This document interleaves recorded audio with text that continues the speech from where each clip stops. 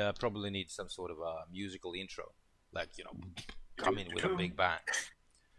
Yeah, All sick right. beat. All right. How you doing, Max? Long time. Good. Yeah, long time. Hello from Lisbon, Portugal. It's awesome. How did you have a good trip? Well, I know that you had a good Nice. trip, but there were also some downsides of the trip. Realities of the modern age. Yeah, no. So I'm returning to Sweden tomorrow, very early. If all goes according to plan. But Lisbon is indeed very nice, and yeah, it's and feel especially lucky to be able to have a pretty sick mobile setup with dual screen and be able to stream like this is fantastic. That's good. So yeah, how are you? I'm fine. Well, just as a public announcement and for public safety reasons, guys, whoever is watching this now or in the future, Hmm. this is June 2022, end of June almost, midsummer, Yeah, right? The longest day. The pandemic is not over. no, it's not. It is not. Be careful out there, folks, and get Yeah, vaccinated if you haven't, yeah, because we had indeed. a Wash your yeah, hands. yeah, You a know, case of all that COVID, good stuff. unfortunately. Yeah, so not cool. Yeah, And full yeah. disclosure, we have uh, oh, sorry, the setup, the traveling setup of Max. I'm gonna expose your inner secrets. There you are. Oh yeah, there Yeah, it is. yeah, there you Yeah, are. that's all Um, you need. Absolutely. Coffee and a Coffee. portable. So tell me more about this screen thing, this Asus. Is it working out for you? Yeah, it is. I'm the screen I'm sharing now is not the Asus, but it weighs very little. It's very thin. You can set it up a multitude of ways. The only complaints I have about it is that it doesn't. You can connect it via mini HDMI or USB-C. It also uses USB-C to charge, but you cannot stream your screen on USB-C and charge it at the same time. So you need to hook it up twice. I mean, it has a battery, but Yeah, yeah. it's Oh, better to be able to hence the plug it. two cords there, right? Yes, So one of sir. them is the connection to the computer, Is and the other yeah, one is the charger. indeed. Ah, Yeah. okay. Well, do you have any idea for how long the I battery think they lasts? say 4 to 6 hours, which I somehow doubt. Okay. When I tried it before leaving Sweden, it ate up battery fairly quickly. But there are a number of settings you can tweak it to maybe have a lower image quality Yeah. and what have you. And you see my little lappy stand? Yeah, Yeah, yeah. I was just about to switch to make a segue it into that. So, yeah, this is a neat little thing. I think it's called the neck stand, and it folds down into basically a stick. huh? So I put it with my clothes and my Yeah, yeah, you know yeah, traveling yeah. very light. So, That's awesome. but it doesn't weigh anything, and then it raises things up a little bit. And you can see I have an external camera on my computer. It's not for vanity. It's just my laptop camera is broken. Yeah. Okay. All right. And that's one of the So Logitech versions, or what do we have? it's actually a Rapu. It was some cheaper one. Yeah. Anyway, and Okay. the Apple external keyboard Yeah, and this and more the ergonomic Logitech Logitech mouse. I mouse, mean right? that one. Everyone has one of these. Yeah. They're fantastic. They Yeah. last forever Yeah. and get the job done. And I see you can also see my Sony noise canceling headphones, which I'm using the microphone Can I of see right them? Oh, now there as they I'm are. talking Right. There they are. on the chair. Yeah. Yeah. They yeah, when you're traveling, I resisted noise canceling for a very long time, but holy moly, it makes such a difference. Yeah, and wireless too, right? So, Yeah, they're yeah. wireless. I mean, they come with a wire, so if you're traveling on an airplane and it's from the 80s, you can still hook up Yeah. if you want to watch movies. Yeah. So yeah, that's the setup, and of course the That's a stainless yeah, that's a steel water bottle is a must. of course, of course, of Yeah, course. this bottle has been to the 80th parallel in the north and all the way down to Punta Arenas in the south. Awesome. So it looks like a fantastic remote setup, and you can travel fairly light and still get the Yeah, benefit of having. I mean, the dual screen setup is in my opinion a must. yeah, So yeah, good for you, good for you, awesome. yeah. Uh, This is good. So Cool. I'm gonna hook myself up with this screen as well. We talked about it before you left, and I just Yeah. wanted to hear your opinion on it Yeah, now I that think it you should. has been battle tested. Yeah. No, So I'm liking it despite the USB-C thing. It's fine. yeah, yeah, Yeah. and it wasn't that expensive now, was it? Two and a half No, grand no. Swedish crowns. Yeah, and it's probably cheaper outside of Sweden, I would imagine. Right. If you're in the US, they go for, I don't know, like $150, $100. Yeah. Yeah. So that's Yeah. so weird. We had this discussion the other day, right? That the technology can be actually cheaper in the US, Oh whereas yeah. booze and wine and stuff is way more expensive. I think I Yeah. sent you a link to some sort of yeah, like a comparison. I don't know if you had time to check it out, but so you know, I'm into bartending a little bit. So Hmm. this one, oh sorry, this one caught my attention. Uh, Hmm. so oh sorry. So it's so this is the default guide, and they so I can use this to mix drinks. It doesn't matter what it is, but if you look at it, it's 23 pounds, right? Uh, and if you look at the Swedish price for the same bottle, the exact same bottle, 23 pounds, that's like 280 crowns or something like that. No, I think that 1 pound is 14 crowns, so it's close to Yeah. 300. And if you look at the Swedish price, it's 153. So it's half price for the same exact bottle.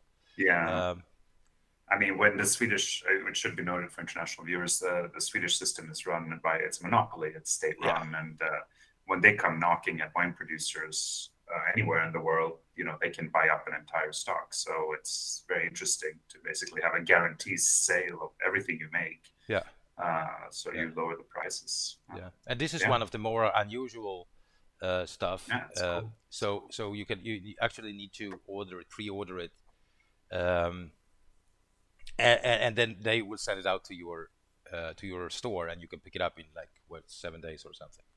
So yeah, that's pretty cool. Yeah. Actually, that's pretty cool. Right. So enough about the Right. booze. Yeah, yeah. Sorry, not enough about booze. More about code. I mean, we have two things on our plates today. We haven't streamed in a while. I don't know, Thomas, you picked up the slack a little bit last week as I was away. But we want to look at a pull request that we ended with, but we haven't merged yet during the last stream. Mhm. And I've also on the train, because I took the train all the way down from Sweden to Portugal, been coding on a little application that I haven't shown Thomas yet. So I would like to do that. And it's already grown kind of. It's a bit messy, but it's okay. But the most interesting part, I think, will probably be about user authentication, because that is up and running. The application, we'll post links to it. It's in public repos. It's deployed. So I'm going to send you a link first of all, Thomas, and see if you can create an account. It's probably not going to work, but we'll try. So, curious as I am, I want to go for that first. So yeah, I think we let's should do that first. yeah, let's do the fun stuff first, and then Yeah. we're gonna review this PR. We're gonna merge this PR, and then we're gonna talk a little bit, which is the main topic of this session, is about user authentication. How we can implement that into our applications, but also from a perspective of testing. So how can we kind of on our client side pretend that we already have user authentication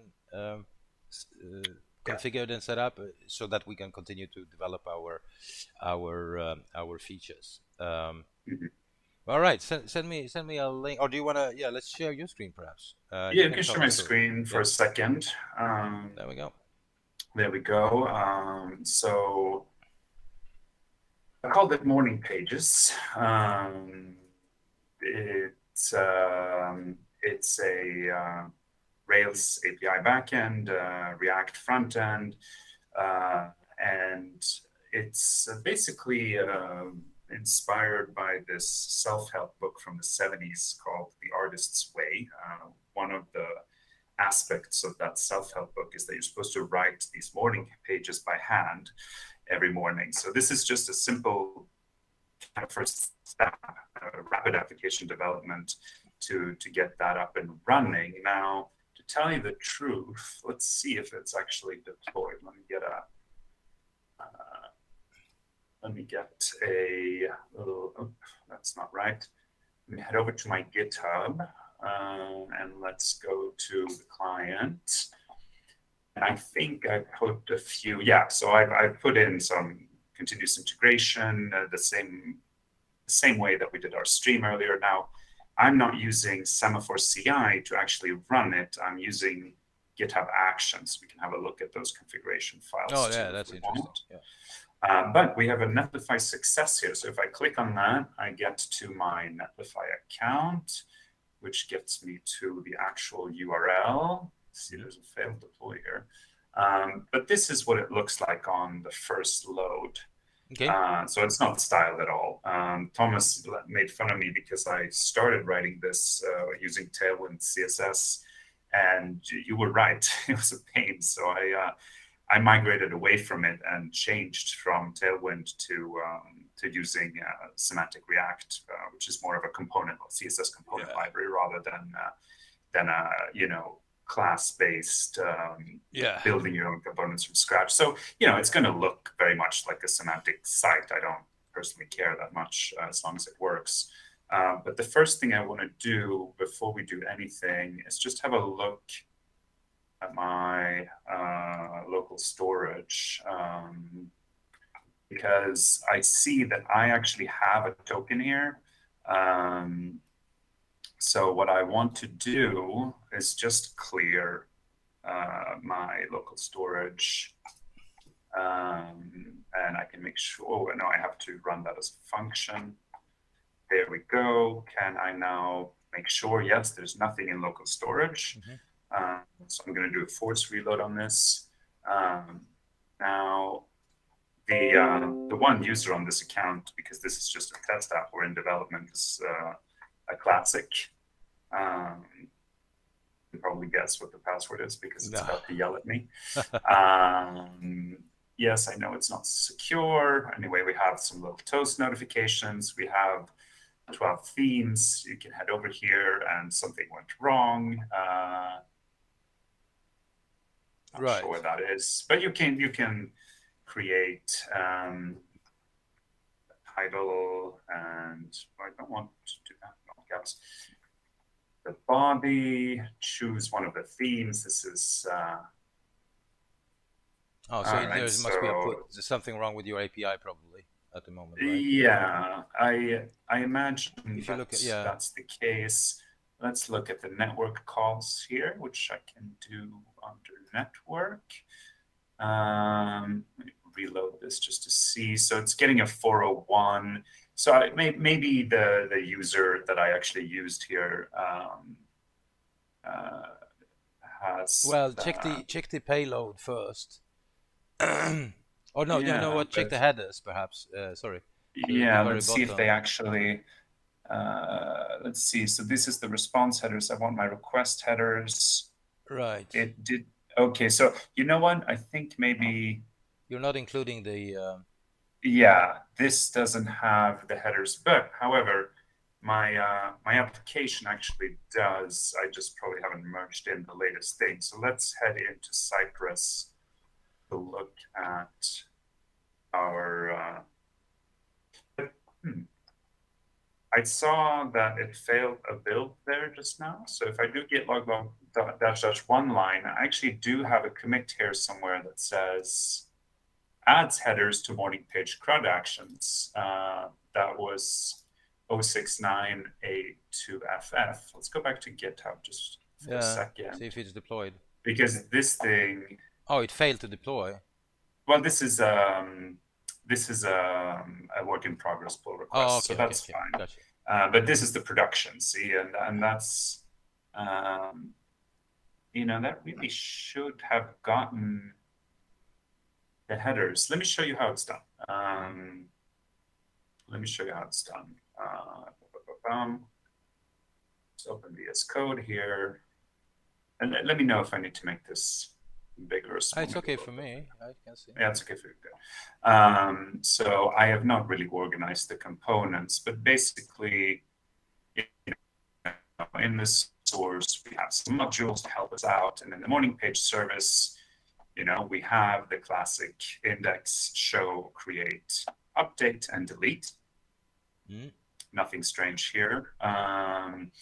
I set inside this object, I set the headers as one of the keys. This works quite well, just to avoid some code repetition, where it grabs the token from local storage, it parses it. And this means that inside, when I need to send along the headers, which I do for almost anything, I pass it along like this, right?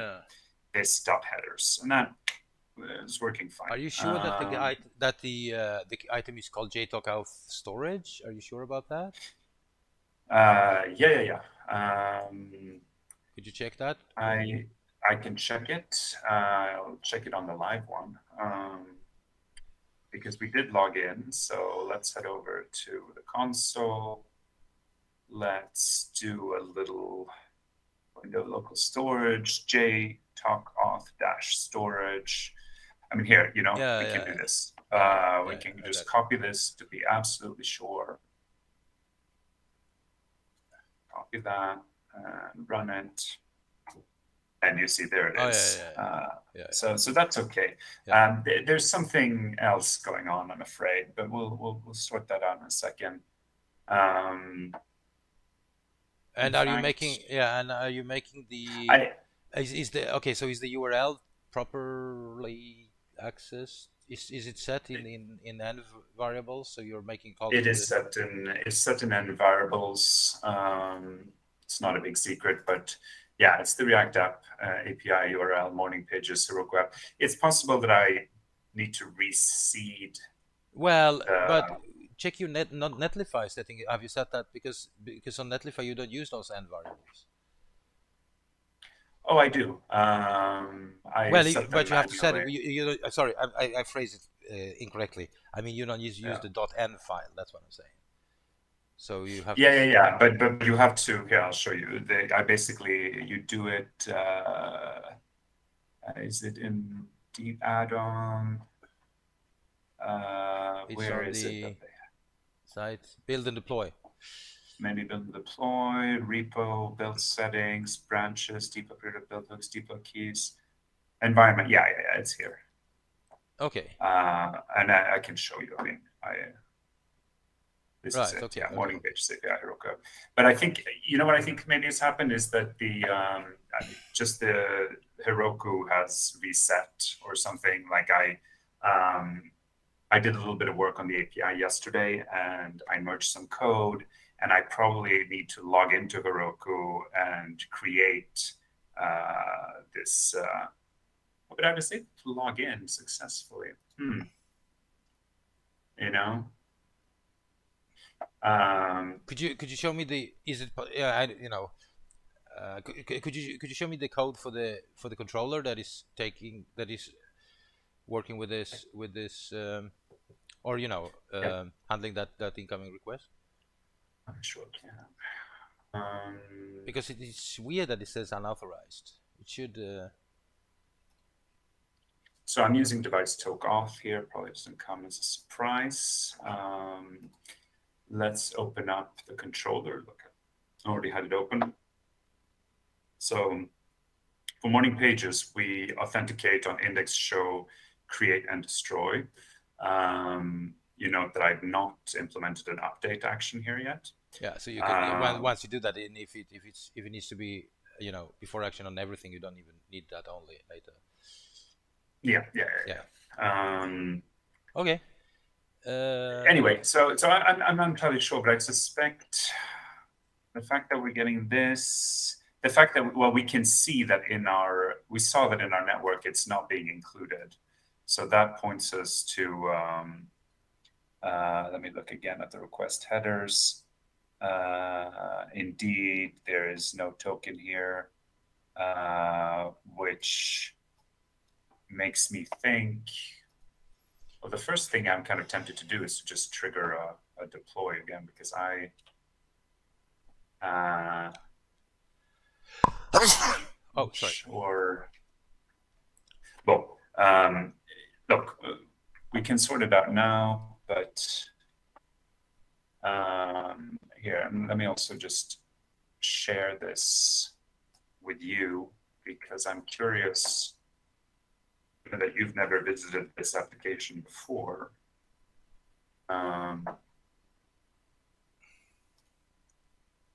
In the meantime, I just want to see if I can, you may have noticed I don't have a logout functionality built in. But I hit this validate token. Actually, this brings us to the thing I wanted to show you. Notice that on initial load,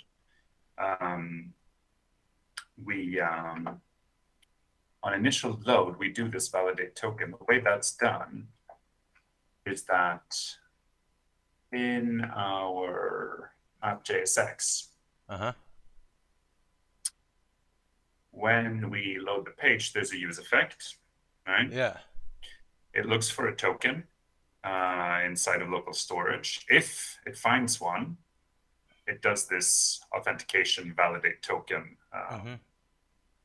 service, which we do have an auth.js module in which is grabbing things from this JTalkAuth dependency.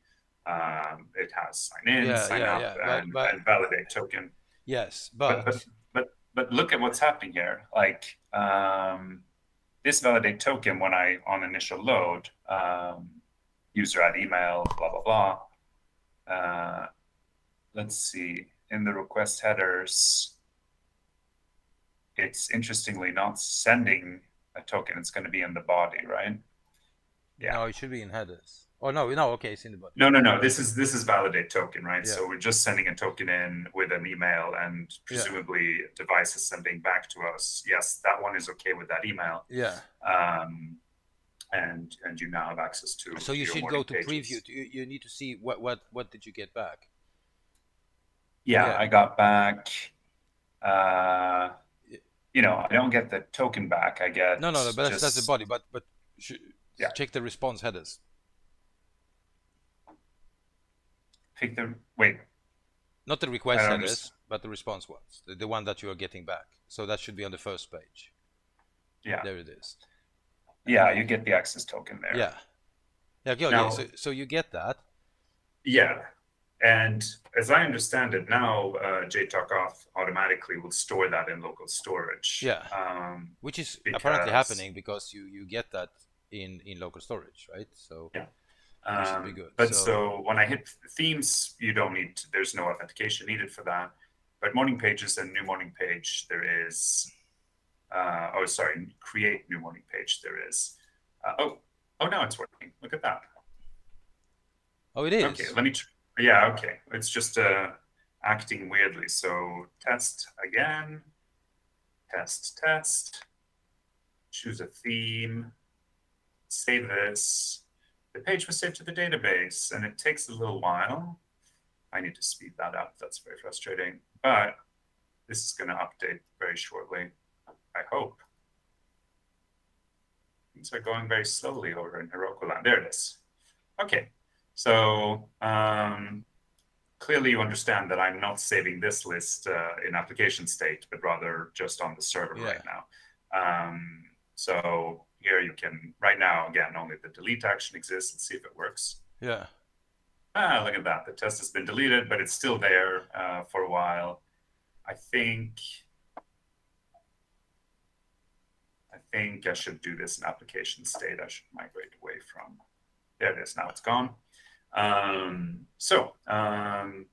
That's a very quick thing, right? You can just save a little note according to what was on theme.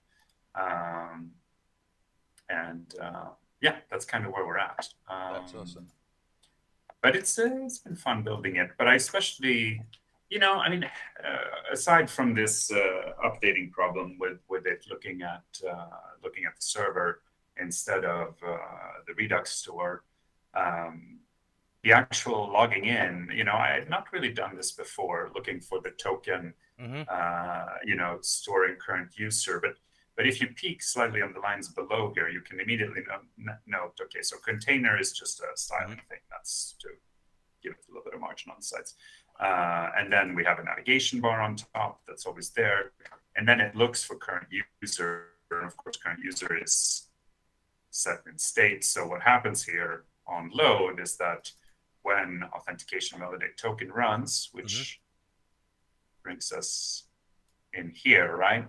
It tries to run the validation, and then it dispatches the current user into application state, which in turn then, let's head back to JSX, which in turn then shows us all these React Router, or gives us access to all these React Router paths. And one thing that I also did for the first time that I hadn't really used before, which I'm absolutely in love with, is using the nested routes. So, this route is wrapped, the morning page ID is wrapped inside of morning pages, which very nicely, brings us, you see the URL, there's morning pages /1. I don't need to worry about putting slashes or anything. React Router. Because you wrap it. Create is also wrapped inside, which allowed me. No, it's but one layer below. And what's really cool about this is that I figured out a way to have a single morning page form that works for both update and create. Okay, you can talk me through this in just a second. We got a question here from one of our Twitch users. There is an interesting tweet that says every use effect can be turned into a custom hook. What do you think about it? A, haven't seen the tweet. B, yes, every use effect can be turned into a custom hook.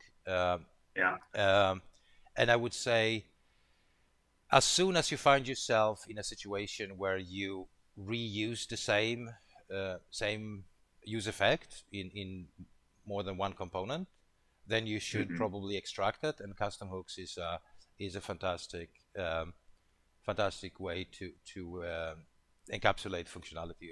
Extract things from your components and encapsulate that in custom hooks. And I think that the ability, I mean, the thing that they allowed us to create custom hooks, the core team on React is speaks highly of them. I think it's really good because the way I look at it, they adhere to the concept of dry, do not repeat yourself, and they give us that possibility. So I think that if we find ourselves, I mean, if in this particular case or in the Art Nouveau project, that we reuse some functionality in the use effect, and we should definitely work with extracting that.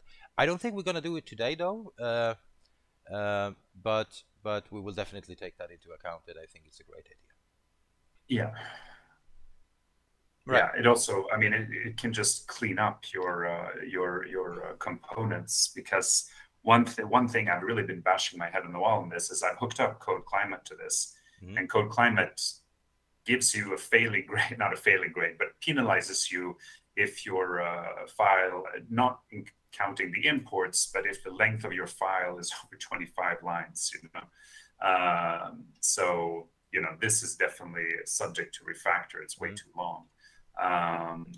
But again, the use effects that are used in this application are very similar to, what component did mount in class components, with one exception, which I also quite liked and plays very nicely with React Router, which is in the individual morning page component of show action. Basically, you'll see that this use effect is dependent on the morning page ID, which we're using use params, which is in a way a custom hook. It's a hook written for React Router, but it very cleanly grabs, you see this morning page ID. Where is this coming from? What am I deconstructing here? Well, if you look in AppJSX, you'll see that, it's got a little colon in front of it, tells React Router this is going to be a route param, basically.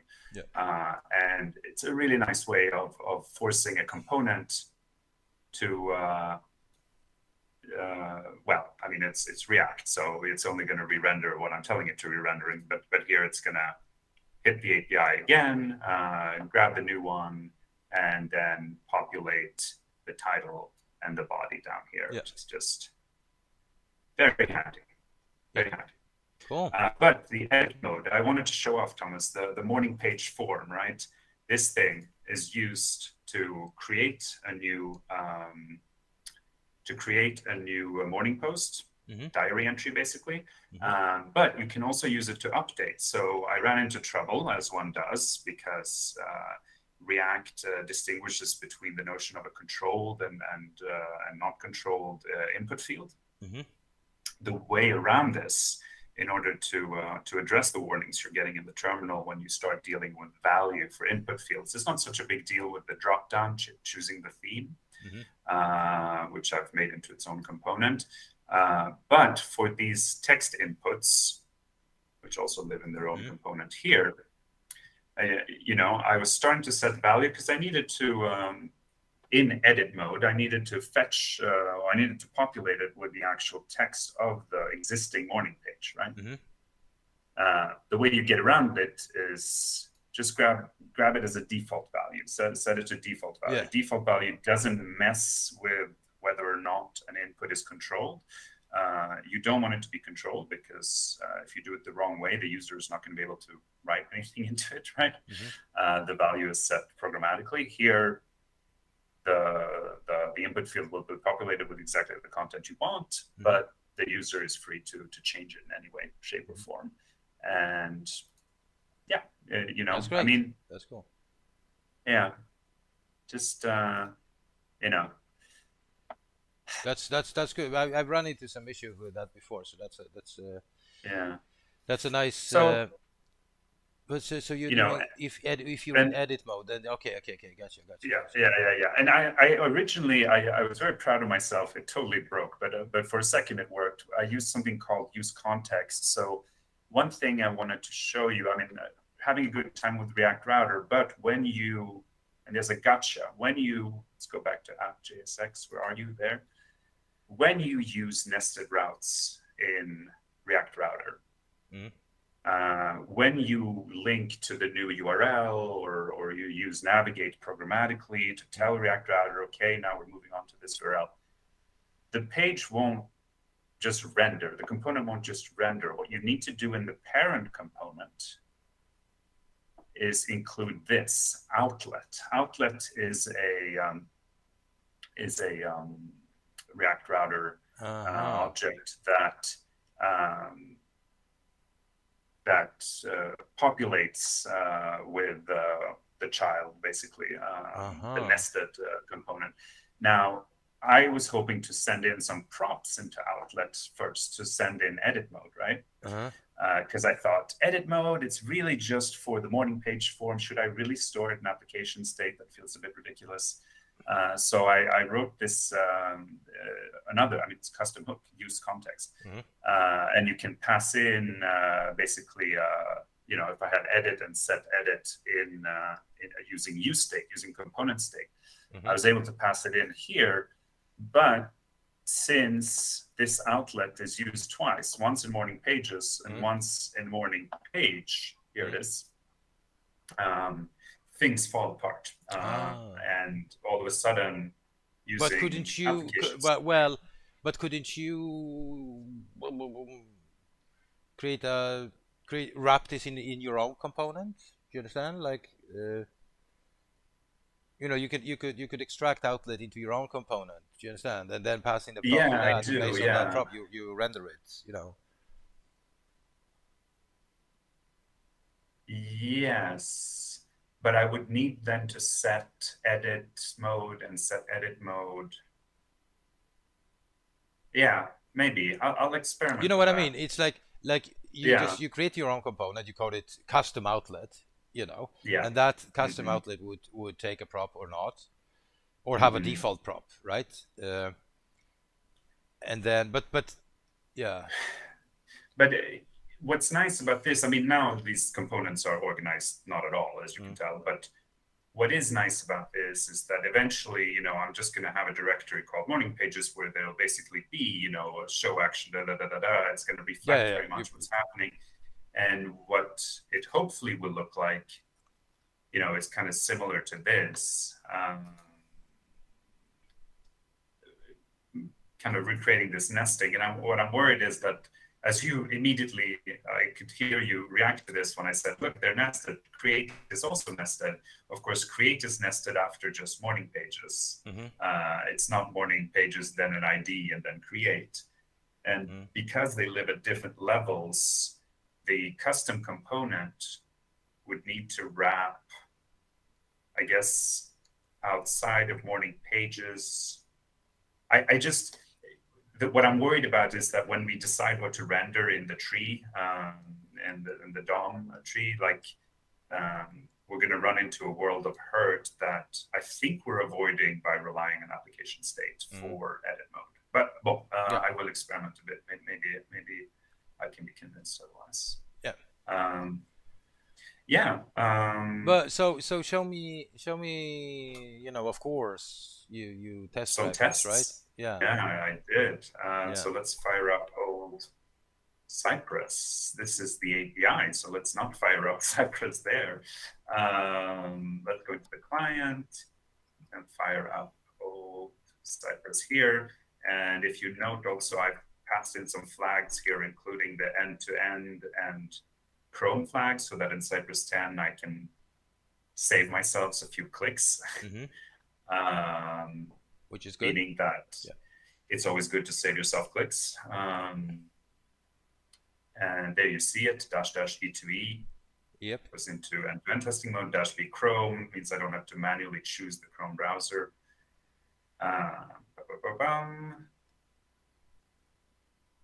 So the test suite, it grew quite a bit.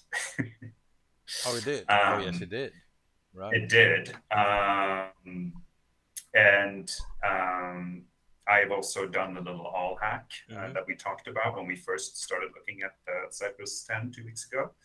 And so let's run all and see what we get. Now, as we're sitting here talking, I realized I didn't add in a stub for validate token. So right. So that's actually this test suite is actually doing something on the internet right now, but we can fix that in GitHub Actions quite easily.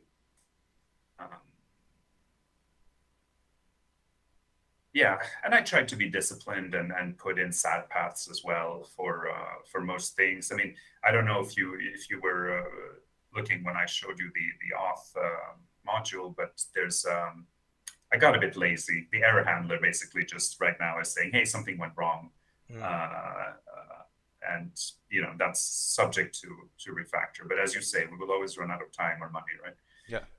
So right now it's perfectly okay.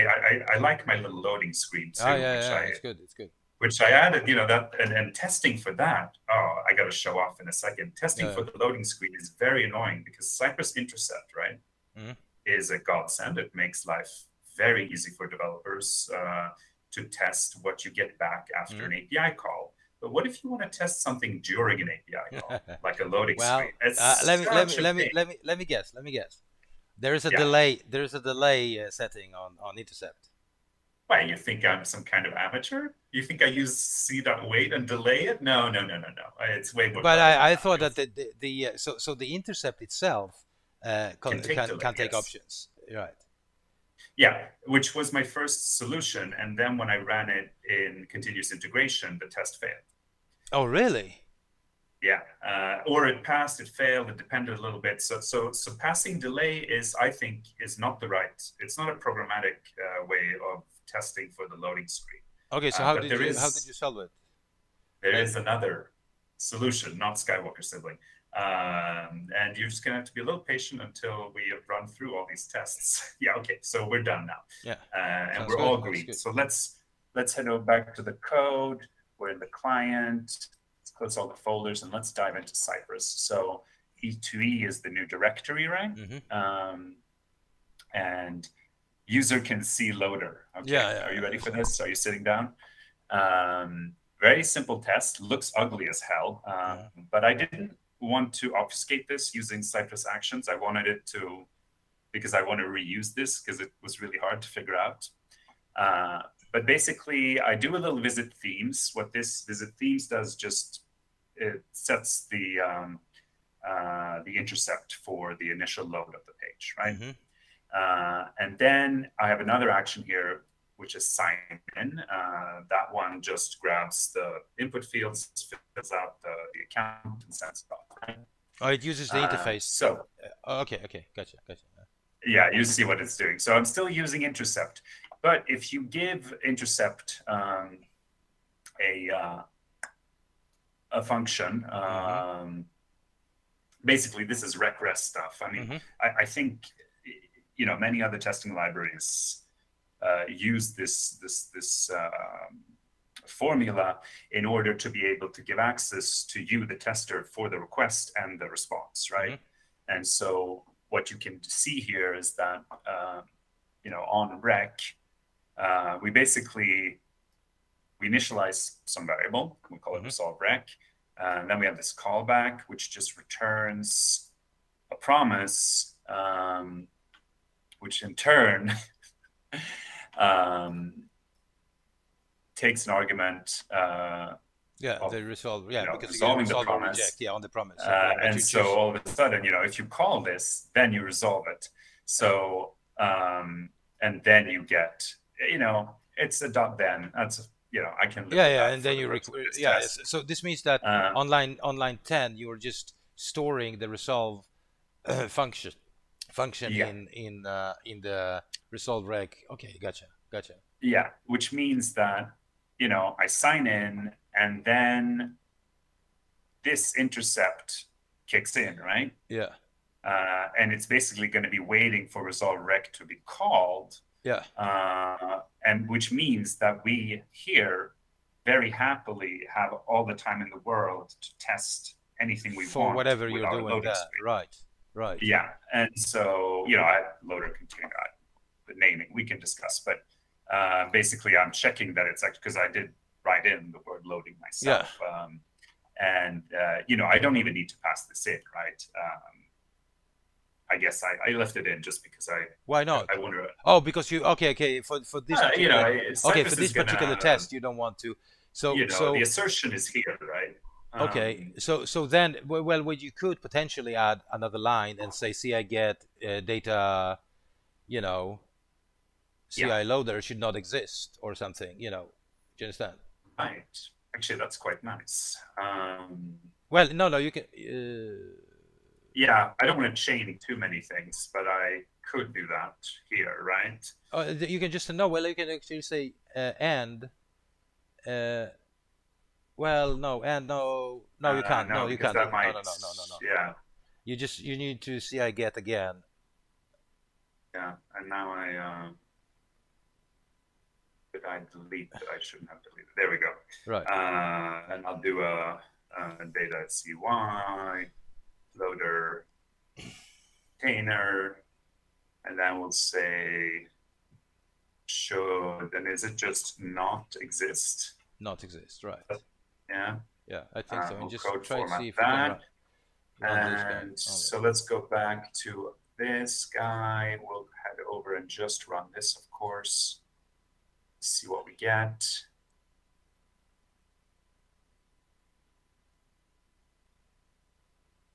Yeah, and we went green.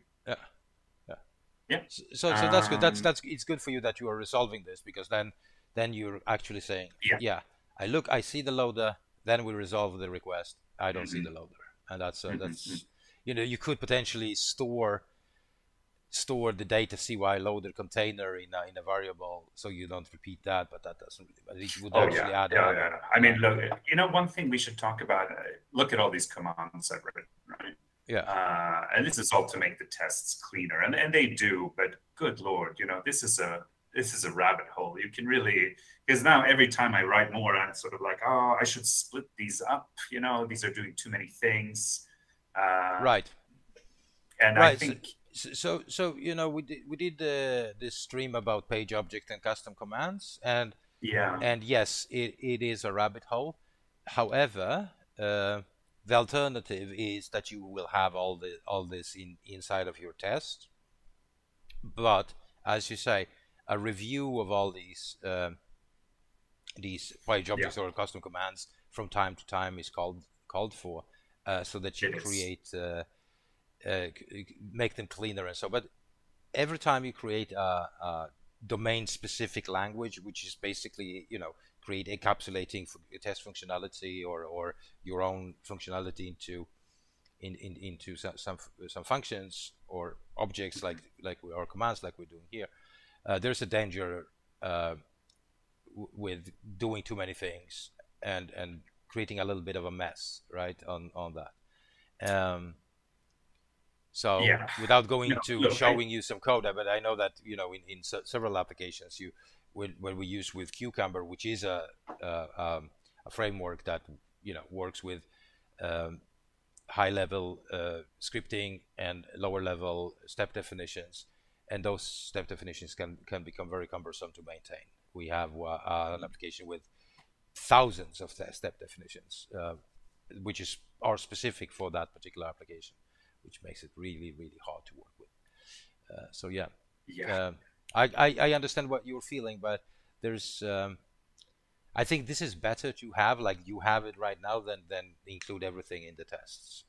Oh, absolutely, for sure. For sure. I guess what I'm trying to say is that I think as, I mean, Cypress growing in popularity, so much time invested by lots of talented people, I sort of foresee standards for writing these custom actions Hmm. or commands. And sorry, I keep calling them actions, they're commands. And I guess going forward, and then when I'm going to sit down and refactor this, I'm going to think about, you know, what could those standards be, and Hmm. Hmm. how can we use some logic so that, yes, I know it's domain specific, but I feel like some best practices are going to Hmm. emerge. Hmm. One thing that strikes This. me, like, I mean, you have I've experienced this before myself, a massive amount of code repetition in the CI get, right? Because Yeah, now that if we only, or if we in a specific project, um, always use data CY, just that, then it kind of feels redundant to always have to use those hard brackets and data CY equal. Perhaps we yeah, could even override the custom CI get to just, whatever we pass in, that's mm, that's data CY. Do you understand? And yeah. sometimes in some corner cases, you would say, well, perhaps I need to use a class, or Escape perhaps I out use of an it. Yeah, ID. yeah. Well, then you can create this function with, for instance, taking another argument, and you Hmm. just say, you know, a string and then comma and then ID, right? Then Yeah, you could use an ID or class if you want to use class or name or whatever, right? And that I would like save that. us a lot of time, a lot of, well, typing, I would say, right? Yeah, Because we always use yeah, data because CY. and we all, it's like that last square bracket. Because the minute you open up a string, you don't get the free The auto second completion, right? hard bracket when you're typing. So I don't Exactly, know. I've exactly, reviewed a lot of exams and submissions that, right, right. and I've been guilty of it myself too. To forget Yeah, that. yeah, yeah. I mean, come on, And of course, Cypress is smart enough that it works without it, unfortunately. mm, mm. Yeah. Anyway, Awesome, that's where great, we're at. great. Yeah. So if you switch back to this, you can see loader file. Let me just. So you're doing the intercept. You're passing in a callback as a second argument with a function, and you create a Cypress promise that only Mhm. resolves, and you store it. That's a beautiful solution. Uh, Now Credit only where credit is due. I think they're actually working on a way to do this without this workaround. So we may well, see. but I do have a question. So on line 12, you are giving it an alias, a sign in, and Yeah, that's a remnant of when I was trying to figure out how I could do this with Cypress Wait. I don't need the sign in Yeah, so alias here. because I'm curious if you would remove this alias, and also Mhm. if you remove the because the sign in function is a custom command, right? I kind of It sensed is. like a conflict in naming here because you gave it an alias, and then you have a function or a custom command called sign in. So it, Let's yeah, just make sure that in the custom command called sign-in, there's no Cypress wait. But I don't think there is. Here it is. Yeah, no, it just fills out the form and clicks. right. So it's this one at least it's appropriately Okay, so you don't named. need that alias. Okay, I got it. Okay, I got it. So this should work, right? If you just check if it's passing. Yeah, let's head over here and reload the test. And that's very annoying.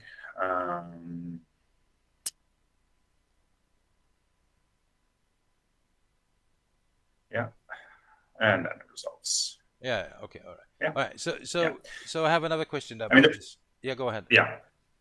No, I was just going to say that like the point of doing it this way is that this is going to work in continuous integration. It's going to work headlessly. Is the real big kicker, right? Because yeah, you can sort it out with delays, but once you remove the visual browser, there's no guarantee that's going to work. Okay. Which is Yeah. interesting. Why? Right. So because the way I see it, the commands in Cypress should work flawed. I mean, should have the same behavior whether you run your tests headed or headless, right? Uh, Yeah, but I mean, I think the documentation I don't think spells this out. Though correct me if I'm wrong, internet. But I think the documentation says, don't delays and CY dot wait that waits for a certain set time instead of aliases is a bit of an anti-pattern and should be avoided mhm. whenever possible. And I am guessing that this is the motivation, but again, Could be. that's a lot of guesswork. We're supposed Right. to figure these things out, right? Well, that's going to be added to the bucket list for Yeah. to research. I have another question then about this one. So once the user is authenticated, so you store everything, you store the headers in local storage, right? But are you also storing the information about the user in application state anywhere? I am. Right. So I won't dive into JTalk Auth right now, but they, if we go into our node modules and down to JTalk Auth, we Yeah. can see them stored in local storage. That's fine. What I do is that I have a module called AuthJS, where I'm instantiating a new JTalk Auth class. I'm setting the API URL. It doesn't need a prefix because it's an API only, so I don't have a /API or anything, or a v1. Maybe I should, but that's for later. And then I grab these sign in, sign up, and validate token because I want to tweak them a little bit, right? Yeah, so you're and I just call monkey that, patching them basically. yeah, and You, it's just you an use the object, same right? you use the same naming conventions. I got it. Got it. Yeah, and then but I store that in an object called authentication. Yeah. And here is where things get a little boogie, right? So in our try, for example, when we sign in, it loads open a toast, and then as it opens, it fires off these two stored dispatches. And set current user is the big one. So let's head over to see what set current user does, right? But hold on, before you do that. So what you're Yeah. saying is that your dispatch is dependent on the toast to I know. I don't.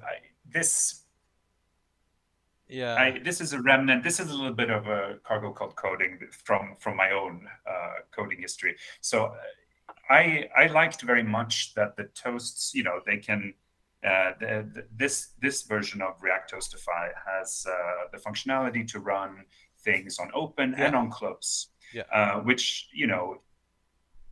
I think that I fell in love with it when I was redirecting the user or something. Once they had logged in, there was a little bit of time. The toast pops open. When it closed, it sends off something and then sends them to another place.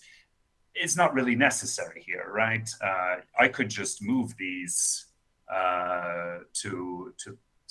I could just move these down and well, they do need to be inside the try.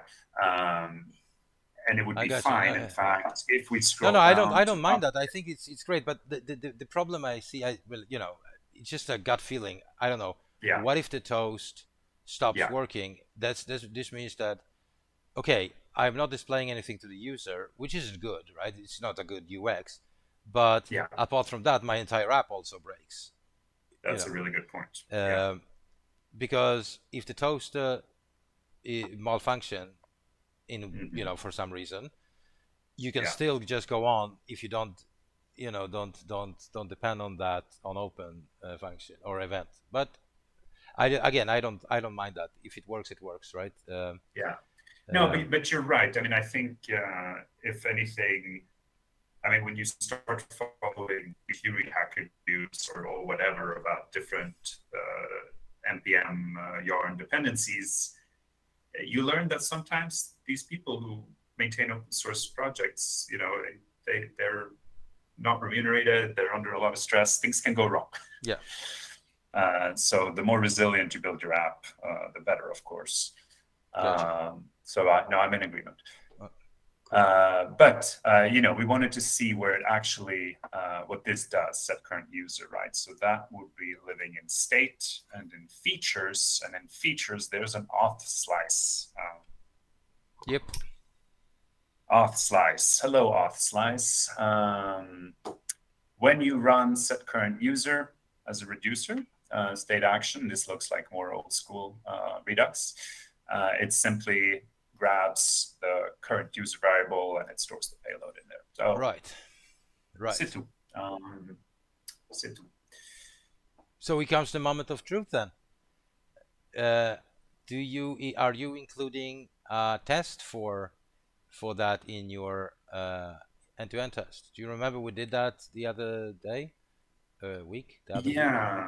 Yeah. Each store, do you have this hack about if this is Windows Cypress and then the store is bound to the window object?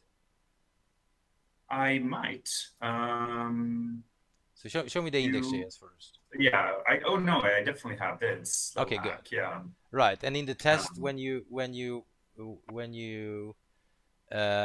authenticate, let's say, yeah. So what are we having here? Contain welcome to morning pages, sign in, step, Right. Yeah. Yeah. So I'm not actually testing for it being stored in local storage. Obviously, that test would fail because that's done by a component. I mean, that's done by JToken auth, and I'm not right going to write tests. But no. I wouldn't say you don't have to check the local storage, although you could potentially. But I should be checking the. Yeah. So if you just switch to my screen for just a second, so this kind of test that we wrote. Well, we wrote this for the project, but you could potentially write something like that for the current user. You just invoke the get state, Yeah. Not saying that it's super. Again, a disclaimer. This is borderline component test. Yeah. Although I've been thinking about this, and that's why I'm asking you about this thing, because I gave this a little bit of thought over our extended break in streaming. You still think about coding, and I was like, should it or should not be, should it be there, or is it too borderline component testing? Should we just and I was like, well, this the way I see it, I landed in that it should be there, and the way I see it is because it is triggered by an action made by the user, which is the in this case, in my case that I'm showcasing on the screen, is just visiting the application. In your case, it's because he or she is typing in or filling out the authentication form and sending it off.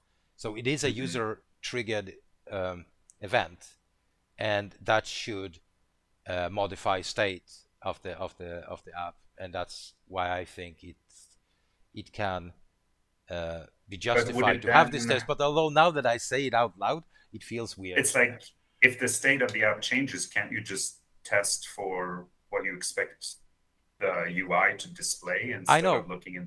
I totally agree. So when we were writing this, it felt natural to have it as a part of the testing strategy, because you were driving, you drive the development with tests, right? So it was like, okay, let's intercept, let's visit, you know, and it is expected to make the API call. Well, we check for that. This is also nothing to, it has nothing to do with the UI per se, right? It just checks the, you know, what is actually going on. And then the next step is, you know, you store it in application state, and then the last step is, you know, let's update the UI, and that's why you have this this test, kind of, you understand? So let's make the call, let's see if the application state has been updated, let's see if the UI has been updated. So it kind of makes a logical flow in a way, which is also the way you implement it, you know, because it's dynamic data. You know, before you get the data, you can't really test the UI, so you have to take a few steps before it happens. So that's my reasoning about that. But again, I'm not 100% sure if this is correct, but from a TDD perspective, it makes sense to me. Yes, absolutely, I agree with that. Yeah. Coolish. Great job on this app. I think it's fantastic, and you've come a long way. Must have been a long train ride. Yeah, it was, and yeah, but you know what here's it's where like. you're gonna say no. When you get going, you're just like, you should say it was a very short train ride, but you know, it was a short train ride, rapid application no development, and I'm fast as hell, you know. So, but it's, you know, it's code. You know, coding is you learn by doing, and doing things you think you know will sometimes reveal new lessons, and so doing something like this is always worth it. You know, it's always worth it, and it's even better if you get to share it with others, which absolutely is the goal here. And so so I thank you for that, and I picked up a few very interesting things. Definitely this testing the loader thing is a great takeaway. I think we should document this and definitely see if we can write a blog post or include that in our course docs. This is a very good strategy or recipe. So let's go with that. Let's shift focus a little bit, and you know, since we are working a little bit on, we should be working on this Art Nouveau as well. You know, I know that this is the morning papers is your passion project. We have this Art Nouveau thing that we need to carry on. I'm dying to ask you about the Rails API. I just have to control myself. Let's not open up that Pandora's. We'll do it next time. Yeah. But it's extremely Railsy. You will be pleased. There's a lot of before actions in the application. Awesome. Yeah. Let's see what can we do with this PR, because we should probably merge this into the code base, right? Yeah. Let's see. So here's some pitfalls, right? Oh, sorry. User can view a list of projects probably, right? A list of projects. Should we change this to plural? Yeah, let's do that. Yes. The problem here is that we have a description that is very, very sparse, very non-descriptive. It made sense when we created it. However, this was like 12 days ago, which and 12 days is a damn eternity. And now we can't really see what this PR is all about. I mean, we can always understand, you know, we can always assume that it's about, you know, as a user, when I visit the application, I want to see a list of projects. That's a fairly easy feature. But the lesson learned here is that we should always create a good description of our pull requests with a user story, so we can map everything that happens to that description, right? So we were a little bit sloppy on that one. I'm just going to edit this and perhaps just add. And remember, GitHub is very markdown friendly. Yeah. So let's just do as a visitor, right? In order. No, when I visit the application, right? So that's what. Oh, but wait a minute. Isn't this in projects? Haven't we? Oh, did we? Okay. Yeah, right. Yeah. Yeah, and Yeah. how do we link to, Yeah, let's have a look. is that User in can see a list of art issues? projects. Oh, yeah, yeah, yeah. Oh, look at that. Yeah. There we So it go. works as an issue, but I'm kind of, I like to see it in the comment for the PR, Right. but I guess it's so Um, if you open the PR, you can know we what we link can them do? I think somehow? we can do this. We can just copy this URL. I can go to pull request. I can go to this one, and in the description, Mm-hmm. I can just say address addresses. Oh shit! Perhaps not that many S's. I don't know what it is. That's okay. Let's do this. Right, address number 3, and that would automatically create a pop-up. You know, it links the Oh yeah. it links the issue with the PR. Do you understand? However, Mhm. I wonder if, you know, if you take this and if I can edit this comment, and we can say see this pull request, that will also link the PR to the issue. Do you understand? Yeah. So you can cross-reference them this way. Okay. And but anyway, this is good. If we can add this a link to the issue, or you know, to the project thing into the PR, then we don't have to repeat ourselves, right? And we get the description properly done. Yeah. Okay, so that's good. So we wanted to, as a user, in order to be able to choose an art project to join, I would like to see a list of active projects. That's the main objective. And we have some tasks: fetch project data from API, store project data in state, and display project data on load. That's pretty straightforward, right? So are we doing that? I think we are doing that. Yeah. Uh, it is I more, mean, yeah. you know, I you know this about me. When we were going to merge in anything that has to do with a visual component like UI or anything with the client, screen grabs are a nice thing to include. Now it's so early days that maybe it's not necessary, but it's nice to record your screen when you're running your tests, things like that. Makes Yeah, things very clear what you're trying yeah, to achieve. But again, this is an index action. It's showing a list of yeah. things. It's And not it's also fucking, not styled, and it's very no. basic. But yeah, Yeah, I so totally see. it'll be a bit overkill for now, but we'll cover that in future Yeah, streams for sure. right.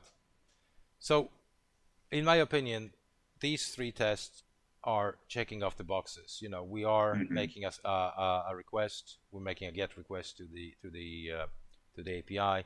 We are storing Mm-hmm. it in state. We are Mm-hmm. displaying it on the UI. However, we Mm-hmm. do not have any error handlers.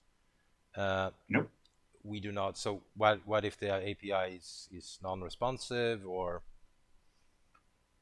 there are no projects in the database, and so on. Yeah. You could always argue that we can fix it in this PR, or we can fix it later in a consequent PR. For instance, the message saying, "Oh, there are no projects to watch," could be perceived as a feature in itself. It doesn't necessarily have to be part of this story. We could write a separate user story as a web developer. Yeah. You know, if I want to join to see, and there are no projects to join, I want to see Yeah. a notice about Least. that or something. Yeah. So you could always claim that this is a It would feature be in out of itself. scope. Yeah, and also if technology fails us, meaning that the server is down or the API is not responsive or whatever, or you're offline, or you go offline, that could also be a feature-ish thing, you know. I'm just trying to make excuses for not writing more code on this PR. You know, I mean, whenever you debate whether or not something is in scope or out of scope of PR, I feel like it's always much easier to argue that it's out of scope. right. But if you But then, do, is the sad path out of scope? I don't know. No. no. What I would argue,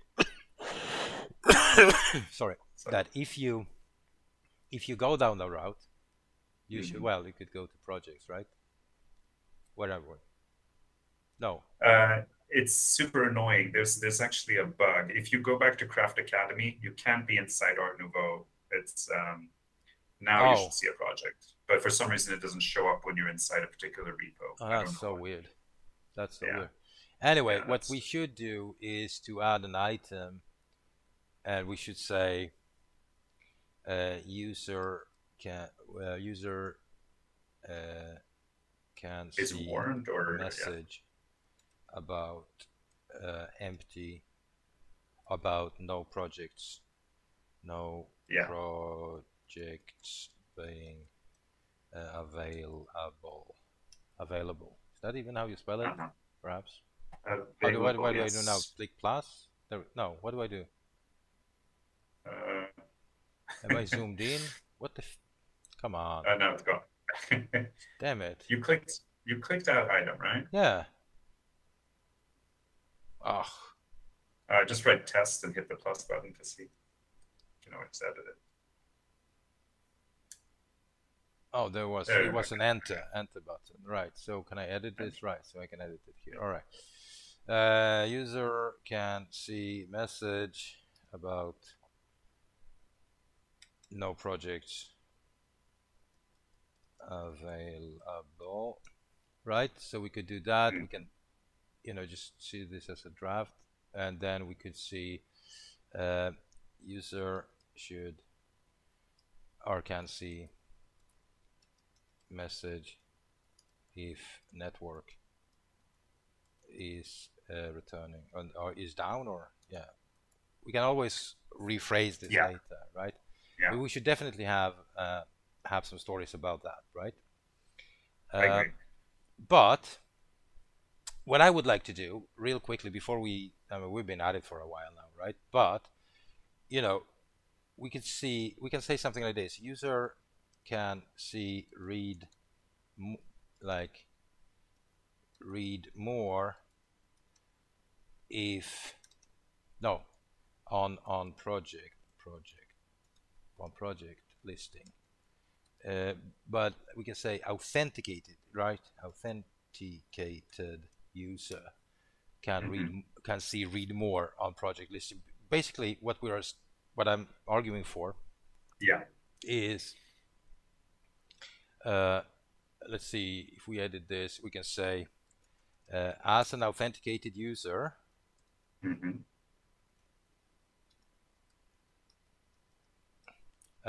in order to be able to get more in-depth, can you say that? In-depth info about a project, about a project, I would like to I don't know, see read more link, right beside for each project, right? Yeah.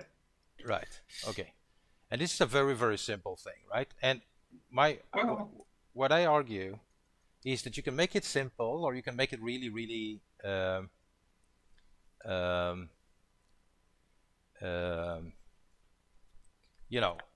complicated. Complex. Yeah. Complex. So what we need to do is we need to convert this to an issue, right? I'm still learning. Yeah. On the Art Nouveau repository. Right. Okay, good. Right, and it's an open thing. Right. So, but before we do this, I would argue that we can merge this PR. we have 2 projects or 3 projects that are stubbed out. We are storing things in state with displaying projects. By the way, I saw that you were using divs instead of just empty fragments in some places on the morning pages. Are you sure? Yeah. I used divs when I needed to assign a data CY in order to grab my toast container, but otherwise I use empty ones, I think. You sure? But I'll have a look over. Yeah, I'm pretty allergic to useless divs. All right. I don't want to call you out on that. I think And there was you know the one that the first one where you showed me that there was an output. Can you navigate to that?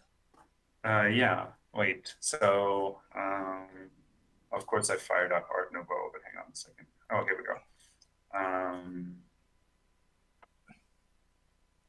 Perhaps I wasn't paying attention. Perhaps I'm totally off here. No, I may have to eat my words, but let's see here. We can start an app. Because here I have divs, but I need this div. No, you need that. That you need. But the other one where there was this output thingy. Oh yeah, okay. So that's in well, let's look at morning pages. Oh yeah, there's a useless div there. Oh, but wait. Yeah, I can convert it to just an empty fragments. One. Right. Why did I have a div there? It probably had a data CY during the development, and then I got lazy. So that's why I need a code reviewer, right? I can't review this all by myself. No, that's those details, you know. Sometimes. Yeah, nice. No, I'm okay, just thank you. Anyway, let's go back here. We do everything, project service index, right? Blah blah blah, and we have this index.js. We set that up. So this one is a little bigger than necessary because we're actually implementing or configuring Redux in this one, right? Or the Redux toolkit. So that's why it grew a little bit. Yeah, but it's not unavoidable. I mean, right. And it also makes, stay in scope, but it also makes future PRs. I think this is mergeable. I would say, looks good to me. All right. If you say that, then I can merge it. Yeah.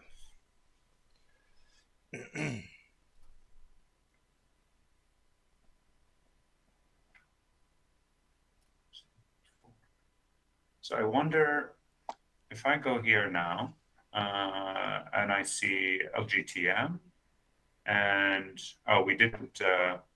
Oh yeah, right. Because okay. But I just do that. That's no problem. And here's the thing. So it is approved by me already because I approved it. Yeah. Yeah. And now, do we want to squash and merge? We spoke about this last time. I think we should. I've been squashing and merging on morning pages, and I'm a convert. It makes the commit history much cleaner. And as you pointed out last time, nothing is lost. You can still see, these have these will still be accessible. They're just a click away. So that's, I think, very handy. So I think we confirm. All right. Yep. And wait a minute, and delete that. Okay. Yeah. You know what? No. Do co-authored, but you can do co-authored by Thomas at Craft Academy SC. Yeah.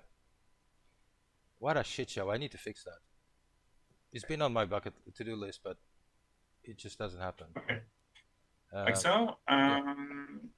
Good stuff. Yep. Merging.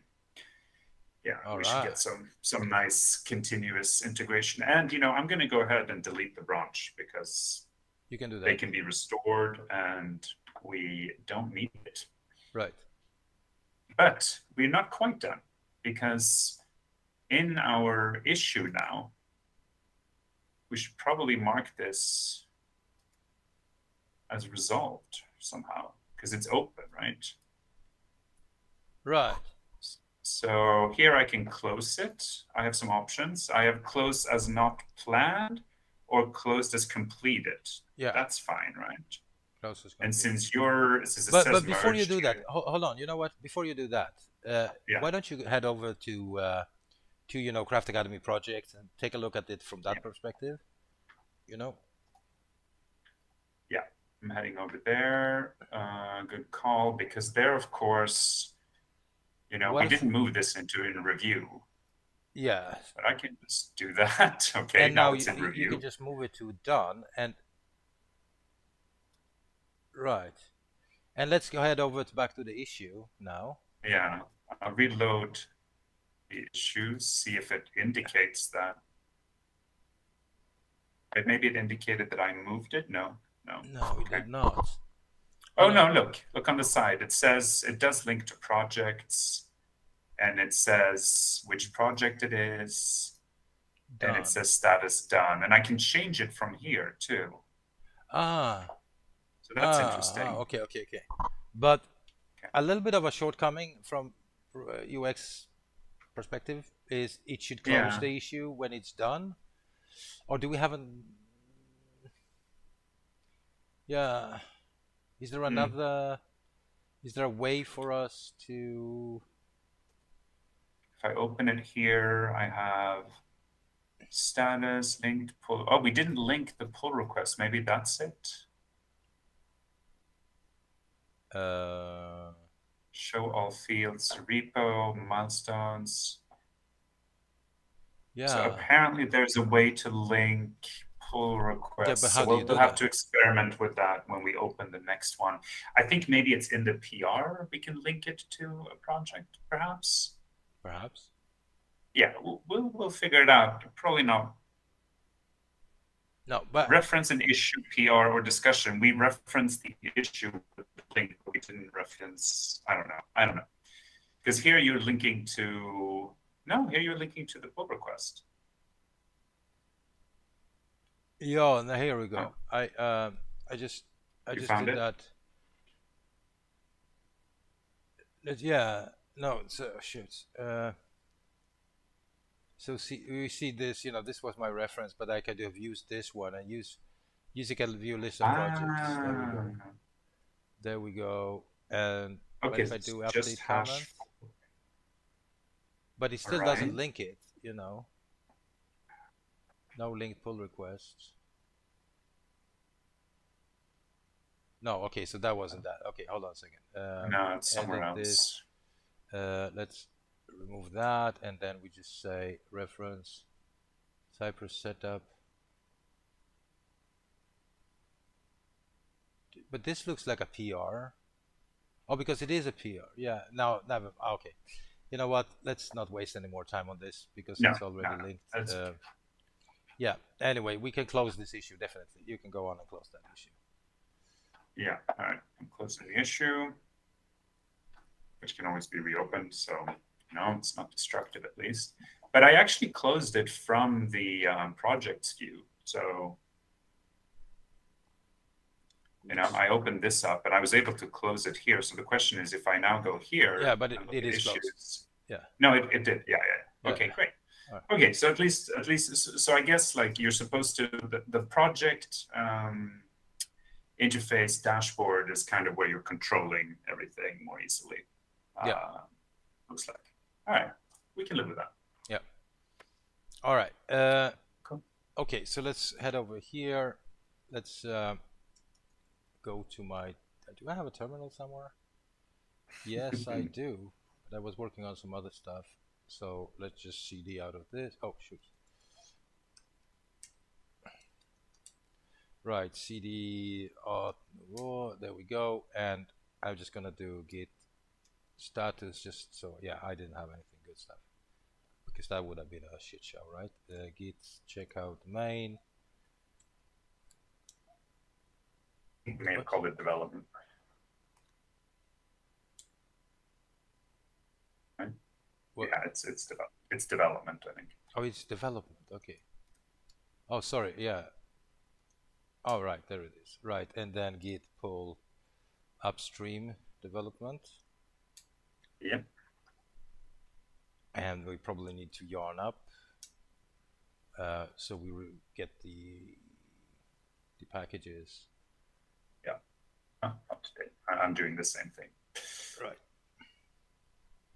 And so we're going to go into some development mode. Lots of talking today, but that's the way it is. I think reading code and talking about code is often equally as interesting as coding. I mean, It's nothing part of the beats game. coding, but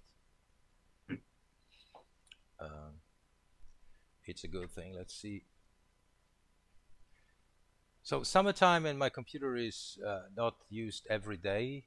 Probably need to free up some internal memory. I'm good. Gonna just run Cypress on this guy to see that I'm all up and running. And right, so we want to see You may want to add some of those. What you'll see in a second, some of those extra flags, so that once Cypress launches, you're going to have to click through, I think. yeah. Oh yeah, you recently cleaned your right. Oh wow, that's very safe. Oh, verification. I don't get that on my computer. I did upgrade my OS to the latest version. Yeah, I got this E2E testing BS here, right? Yeah. So we will pass. Yeah, I'm just gonna run through these guys, and then we can make the configuration on this. You know, which in a strict mode should be like a config, like a not a patch. It's rather a chore, right? It should be a chore. Yeah. User sees a list of projects. We should be good on that. Right. So we have that. Okay. Right. Let's stop this baby. Open this up. There we go. So here we just say Cypress open and then E2E, right? And then browser. That's right. Yeah, or you can use the -B as the shorthand, I think. You can? Like this? Yeah, with a single dash. Oh, right, of course, right. Yeah. Right, so it's just going to test. Well, I guess we'll see. Yeah, we'll see. We don't have to rely on our memory. We can test these things. And so just to reiterate, just saw that behavior that is out of the box, that the Cypress Radar is presenting you with a dialog. If you want to run end-to-end tests and what browser you want to use, you don't want to be the guy that always does this manually. You want to automate that, and that's why we're passing in those flags to the startup command. And also, I faced a little bit of pushback on the start server and test thingy that I'm a great fan of, and we had a debate, me and a colleague recently. I stand by my decision that I think that this start server and test package makes sure that the application is started and that the HTTP response is correct before starting the test, the test suite. However, sorry that I'm jumping back and forward here. You see that it hanged for me here, and that's really weird because so this is an NVM issue, and for some reason I'm using 17. It didn't do that just on my previous run, which is so weird. So I'm just going to say NVM use 16.3. What? 16.13. 13. Okay, yeah. So 13. 16, 13, right. And now we should be able to run this. So I don't know why it switched. I think, yeah. Yeah.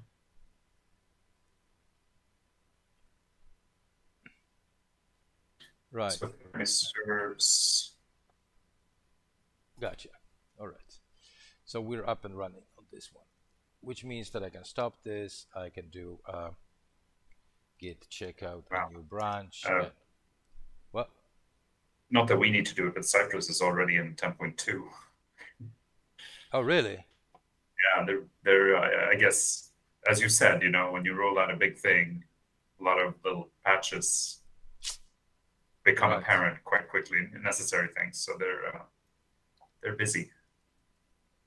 They're also claiming that they run twice as fast on Apple Silicon M1 chips in 10.2. There we go. Bragging rights. That's what they. Yeah, bragging rights. Right. User can see read more. Okay, so I will start by creating a new file here. User. Well, oh yeah.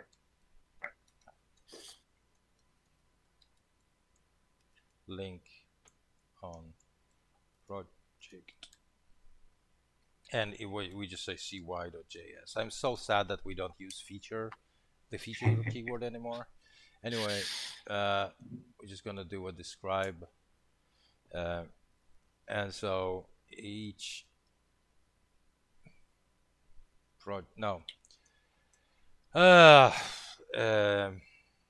visibility. No, shit. Formulating those messages is always hard. Oh, it's horrible. But what do we have on the other one? Let's just rely on. When I use a visitor application, right? So when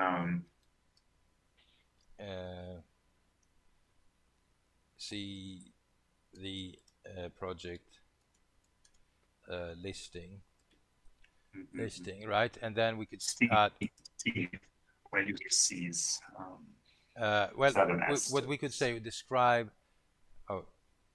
as while authenticated. While authenticated. Yeah. And then another describe. Oh shit, no.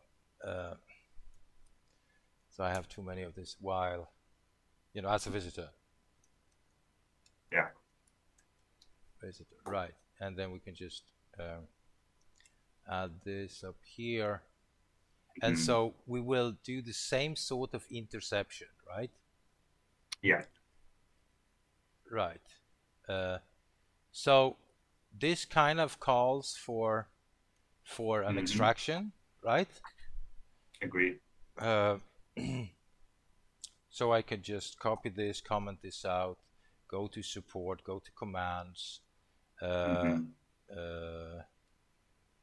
We can say Cypress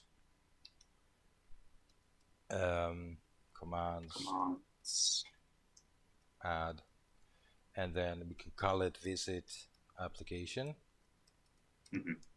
right? And then we just have a callback, right? Yeah, no arguments there. And then we just do this, right? Yeah. And then I'm just gonna fix this thingy for this entire file. We can probably remove the comments, right? Yeah. But save the line one. Yeah. Exactly. And now I can say I can. Well, I don't know. Yeah, I can just say CI. Visit application. Visit application. Right. And we should probably do yarn Cypress. Right. Not sure if our viewers have fallen asleep. It was a long stream, but it is what it is. Let's see. This one should pass for us. Yes, it does. Good stuff. Oops. No, that was what I wanted to do. What did they do? I know. I've been doing the same thing. It's the one below it. Yeah. Okay. Right. Right. So let's remove this. And one thing that should be universal for both these tests is that here in the before block, before each, we want to do CI visit application, right? And we're just gonna have to turn this up, format our code. There we go.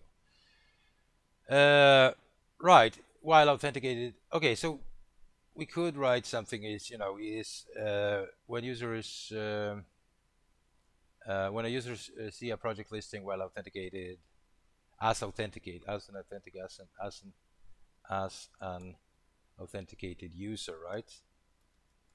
Mhm. Oh shit. Okay, whatever. Is expected to see a read more. Oops. Mhm. Read more link, right? Link for Yeah. each project, Mhm. right? And we Yeah. would place some, you know, some test code. But before we do this, now here's the deal, right? Because we could write a test for getting the list of projects, right? Uh,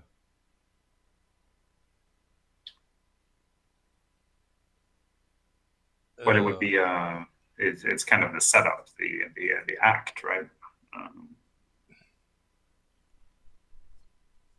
you know, mm, you could grab the list of projects. You can either look for a data CY specific to the link, or yeah, grab the first one, grab the right, children, right. and click a link or Yeah, something. so we could call this. Look, we can make another extraction, and I know we should Hmm. probably wait for this for later. But what we can Hmm. do is CI. We can call this project listing, project items, right? Yeah. And we just want to do the first one on this in this particular test, right? Uh, Yeah. so I'm going to go to commands, and I'm going to say Cypress commands add Hmm. and what was it? I call it project listing. Stay. Was it project listing? Project items. Oh, change. Okay. Project items. Project items. Project listing items, perhaps. I don't know. Let's keep it short. Items. Right, and then we just do a callback, and we just do this. We don't need right. And so this should pass still. Right, it does. Good. Mm. Which means that I can do can see read more, right? So we could say cy project items, and again first Hmm. should You need to call first as a oh function. should sorry, It's not there we go, Ruby. should, and then we should say something like contain um, an href or no have no contain, well, let's keep it simple, read more, something like that. We do that. Hmm. Yeah. Then this should fail for us, right? Yeah. Yeah.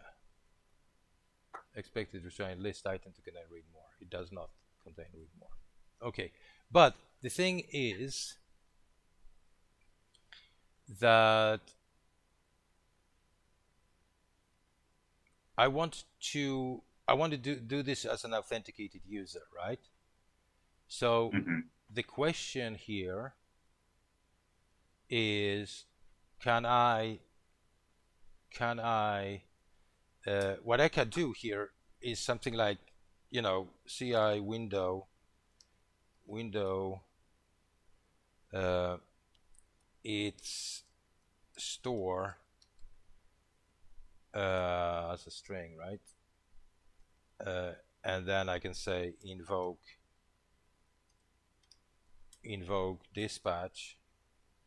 No, it's yeah, it's store invoke dispatch And now I can dispatch Yeah.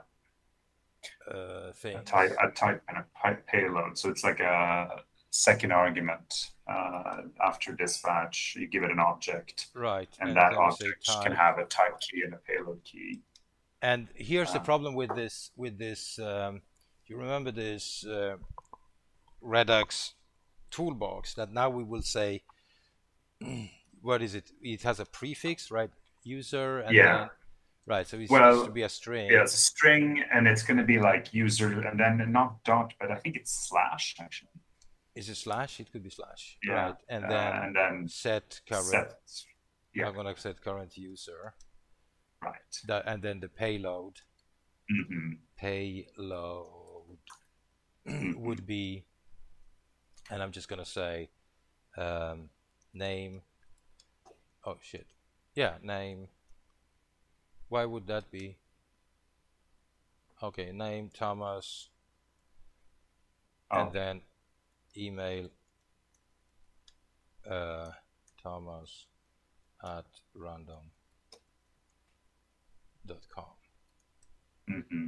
Right, that's the user, Mm-hmm. in my opinion. Yeah. Now, and the thing is that if we have this discussion as we just have, but okay, we discussed it whether the syntax is okay or not, but like if we try to dispatch this will fail for us now because we don't have that slice, right? We don't do anything with this, and so this will keep on failing for us, hopefully, until we're ready to do that, you know. Mm-hmm. So and here's my problem, right? Because the thing is that what should we do? Should we just keep on running this until we get the same error message that we just got before, you know, before we wrote this? Do you understand? And then because we don't have a logic for displaying that if the current user is actually there, right?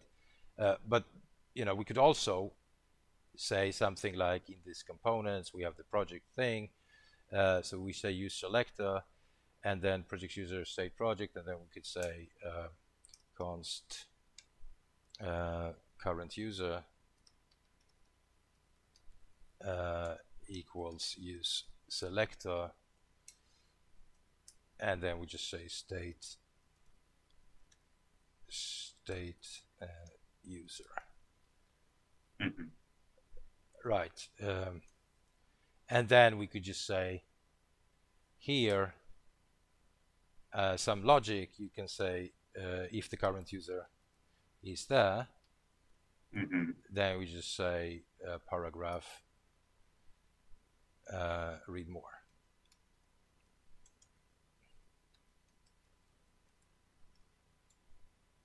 This, right?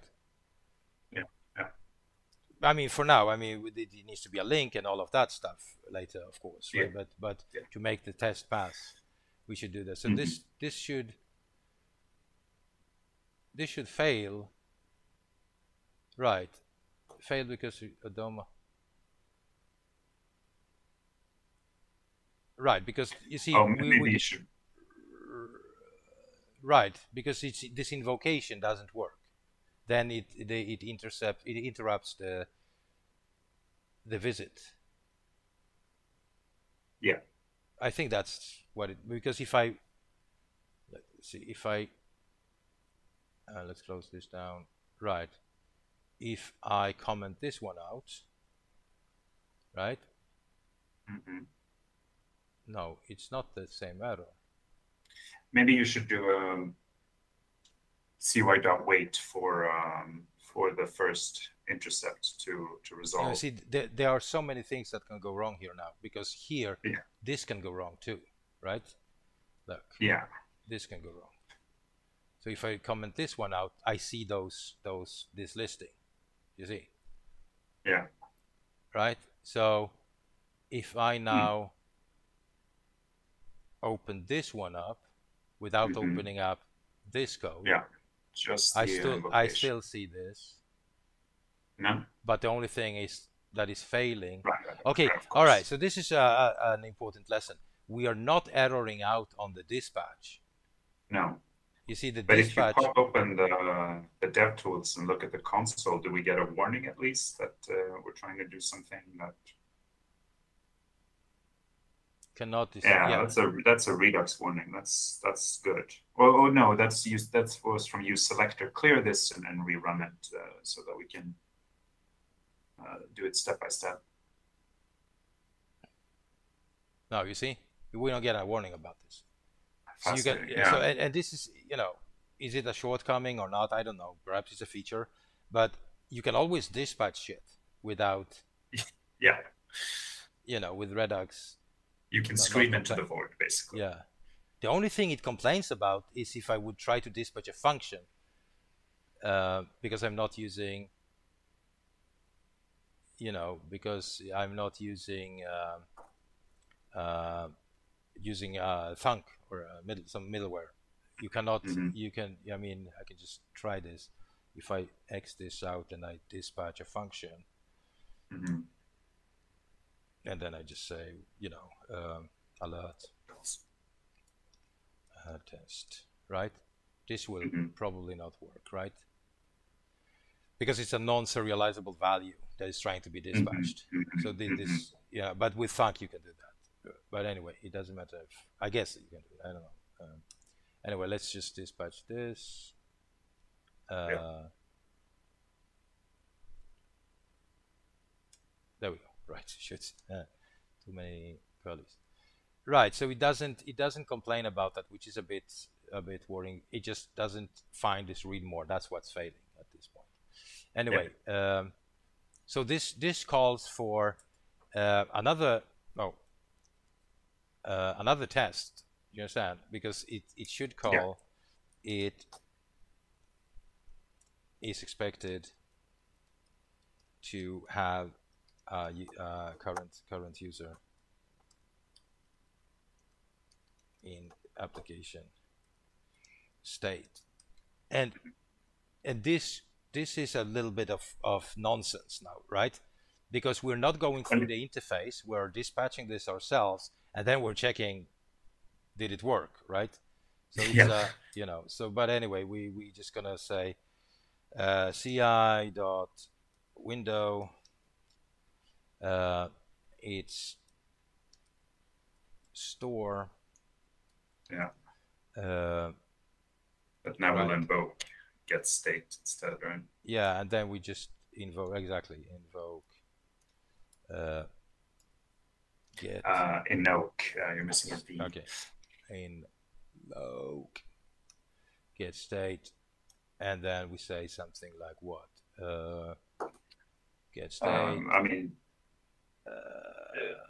How did we phrase it here? We say it's projects, right? User is current user, right?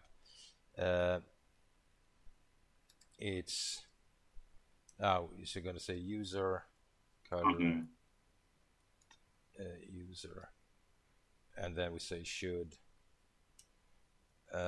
equal is that how we say equal? No. you can say EQ. I think you can write it out. EQL I think works as well. Right, and it should be the same thing as this, right? Which calls for some extraction, I guess, right? And also this calls for an CI window git store, which is, we could say CI application state probably. Do you understand? Instead of having because we are calling this twice already. Yeah. Right. But let's work our way through this first, right? Because this should fail for us, right? Definitely. And there's a phone call. Just gonna say that I call him later. Right.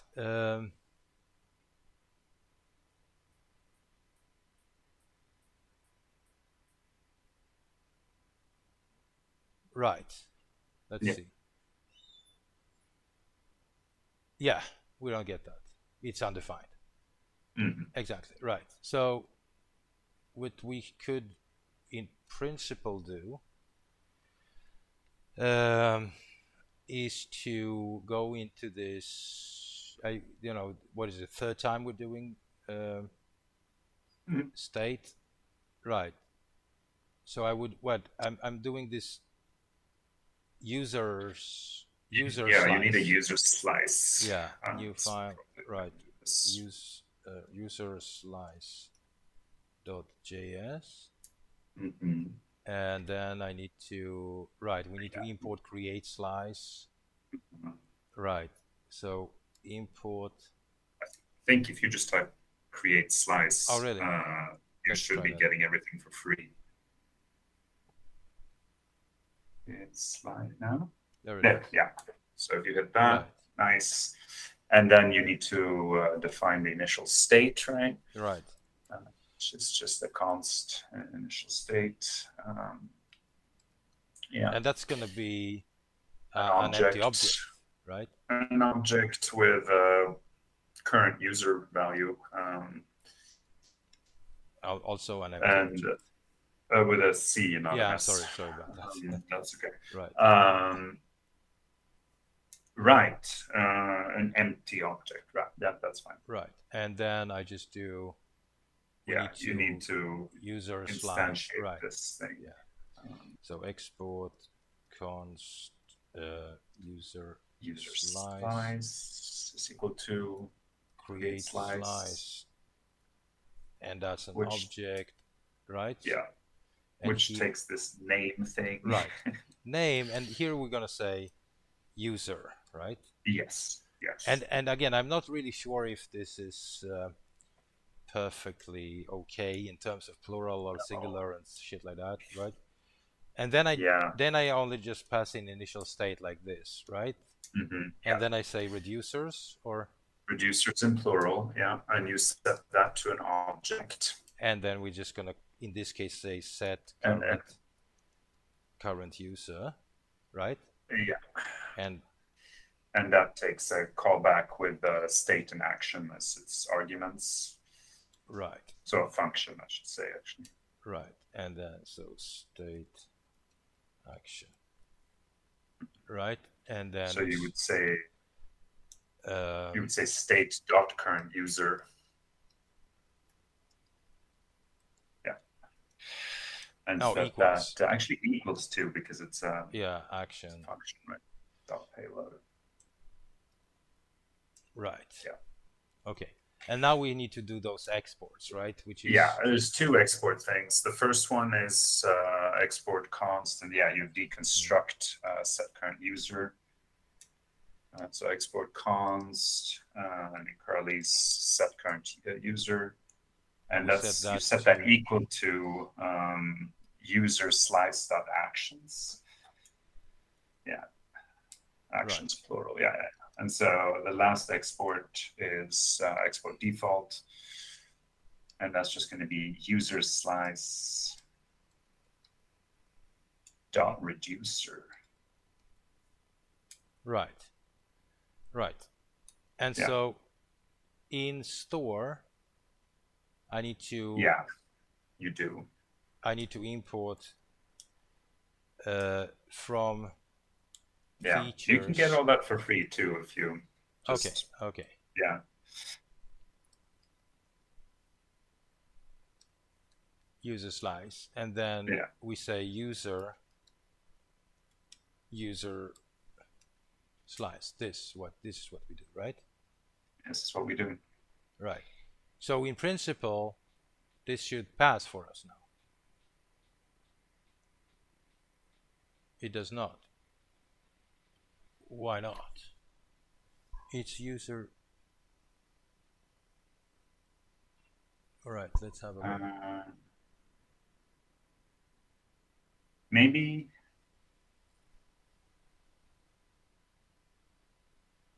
do change line 8. I don't know. I had success with the slash instead of user dot, but you can always try. You know what I'm gonna do? No, I'm not gonna do that. But we can also set a debugger somewhere. Yeah, the question is where. You know, I mean, you can always. Perhaps here. Don't we have a use effect in projects? No, but that's not going to help us to figure out what the action was.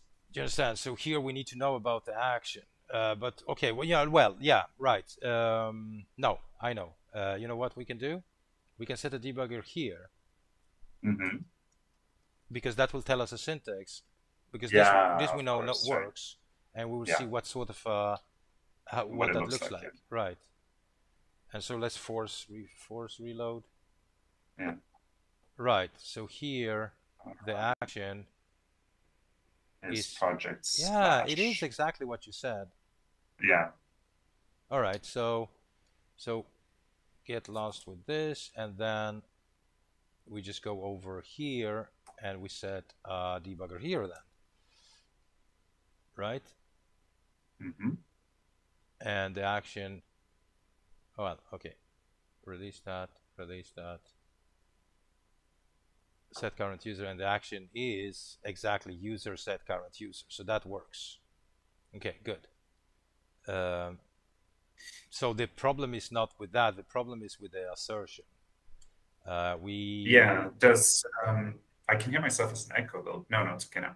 Does local storage, does it save it as a JSON object or does it stringify it? I don't know, it's just object. I know.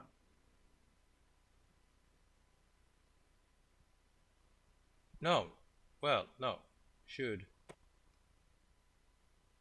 expected. Oh, it has something, but it's not. Oh, it's equal. Oh, it's the thing. All right. Okay. This is, this Okay, equal is like EQ a now. triple. It's a triple equal. So it needs to be the same object. Deep Uh, equal. I so see. so I think you should do EQL on this All one. right. Let me just.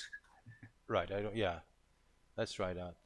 All right. Yeah. One man. Yeah. Oh, green you go. Yeah. Okay, Yeah. so that's Okay. I didn't know Okay. that. That's Yeah. so. But is it like It's a deep chai. It's a deep chai thing. equals? Yeah, if you read about the chai matchers, that's what it is. Mm-hmm. Mea culpa. All right. Right, which means that we're done with the feature now, because the only thing we need to do now is to go into the component project Mm-hmm. JSX. We just open up this code, Mm-hmm. and we should be good. Let's find out. Let's find out. Yep. Hey, look at that. Right. Look at that. Right. We see read more on this one. Read which more just, on each one. Yeah. Which brings. Okay. Do we? No. Sorry, I was like, oh, are we going to get any warnings on that? But no, of course not. The list items have keys. No, but we should still just copy this test, Mm-hmm. and here we just say not contained is picked not to is not to see, right? We can just say not to see read more for each project, but this is All right. this is But a then negation. you may need to. Oh no, you're good. Yeah, because the invocation happens in that describe block. So in the next describe block, we don't do that. Well, actually, we are. Oh, we are. Yeah. Yeah. So this one will fail for us now. Yeah. Yeah, because it does see it. So if we need to move. Yeah, just let's silent the other guys. Let's just run this one. Exact this one. So we take this one out. Yeah. And we call this here before. Yeah. Before each. There we go. And now we should be okay. No? Yeah. No. Why the?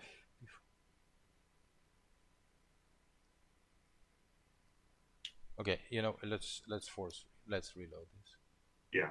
Why the hell is this one? Let me see the test file one more time. Is it? It's an empty object when you initialize. Set it to false instead on initial state for current user. Or null. Because I think an empty object is truthy in. Yeah. Yeah. So Yeah, setting yeah. it to, yeah, there we go. Okay. Okay. So, Okay. and then run all of them, I guess, just to make sure that Yeah. that didn't, I mean, it didn't mess anything up, but it's better to, Yep. yeah. Right. Okay. Right. All right. Yeah. So null is what we live with. That makes more sense Right. for rendering purposes. Okay. And so a few questions. So what I'm gonna do is I'm gonna extract this into commands. Hmm.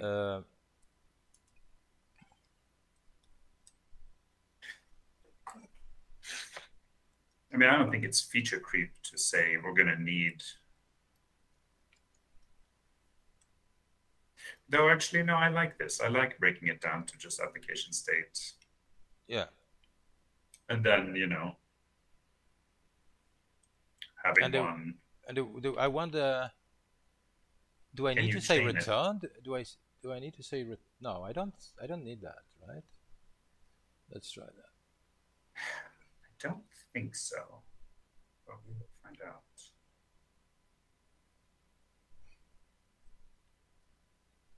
All right, but get rid of line 10. Oh yeah, yeah, yeah, of course. Right. Which means that right, I can do this here as well. Right. Right. Okay. Let's see. This should pass, and the whole thing should pass. I don't have all yet, but yeah. But yeah, yeah, yeah. Yeah. So we're definitely in a good state on this one. Yeah. And slowly you work your way through creating this domain-specific language with those commands. Hmm. The problem that could arise, of course, is that you get too many of these defined in one single file. So you probably want to group them somehow in Yeah. specific files and just include them in the commands, right? But it is what Yeah, it is. I think so. Yeah, I found myself, the issue that I was running into is that I wrote lots of commands and then like I wrote more tests and I was like, oh, I really want to use this command, but now the other command I wrote was too focused on a particular test, so I couldn't reuse it. Yeah. So I think what you've done here with like calling it get state, instead of saying Cypress commands add one that's like set current user, we now have one that's more granular and you just chain them. I think that's actually better. It's a better practice. It's Yeah, maybe this is a bit academic, but we'll find out as we go. right. Let's just check status, git add everything, git ci am. Now, what did we do here? Adds conditional display of read more link on projects. But it's not a link yet. Right. First of all, it's not a link yet. Text on projects, and one could, this is always a troublesome or a hard decision to make. Should you write multi-line commit messages on this one? Should you just I mean, in a way you could make a case that the pull request description is fairly generic and overviewish, whereas each commit should be fairly detailed and on target. This is a very generic one, so I don't know. Let's go. Sorry, I'm being visited by a spider bro. Oh, really? Is it big? So if I jump, no, he's tiny, but he's very fast. Oh, I'm impressed. so we have a big issue with spiders in my house. Each night, my wife starts screaming, and apparently for some reason, I'm the only one that is the designated spider killer. You should not kill spiders. That's I know, but they eat pests that make us sick. So keep on, spider bro. Anyway, what remotes do we have? I don't remember. Now I have my origin. Okay, so git push origin. We'll do the PR from your function. User can see this. Yeah. Get a little link there. Oh, you can actually click the link. Can I? It just underlined when you hovered over it. Yeah, look, command click. Command click. Oh yeah. It opened up in a different window. That's so nice. What?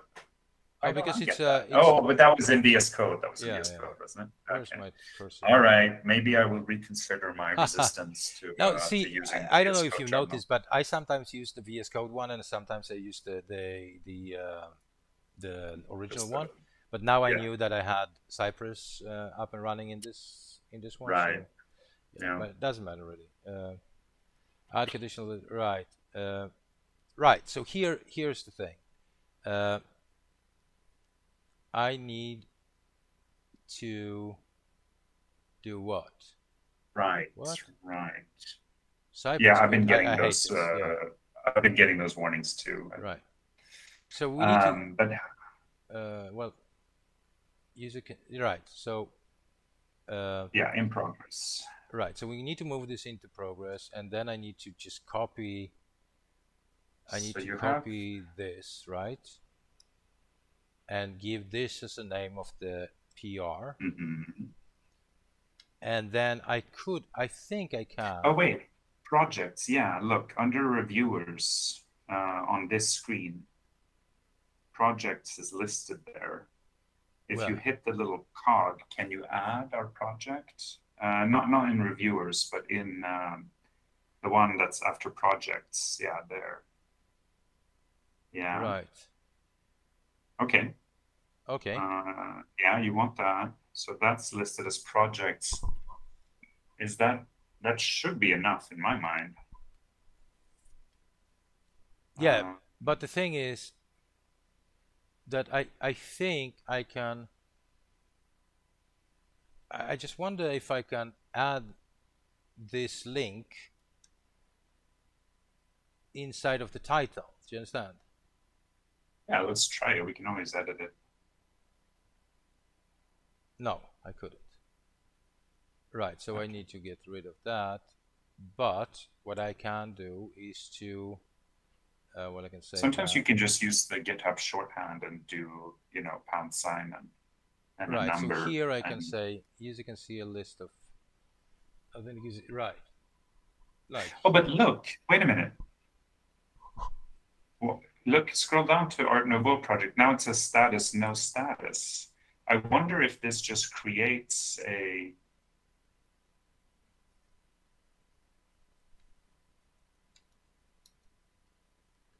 But if I just update command, right? Yeah. So now there is a link to the issue. Yeah, but wait, scroll down a little bit, and in projects on the right-hand side, it's interesting. It says status, no status. If you just add this to in progress now, and then have a look at the Art Nouveau project. So go to your other tab and maybe close this. Right, so now look, it's created. Oh, what the fuck is this? No, but so that you just created a new one by giving it a status. So basically a pull request can automatically be made into but is that a good thing for us? But that's the wrong order. It's the wrong order, right? It's not a good thing for us. We don't want that. No, because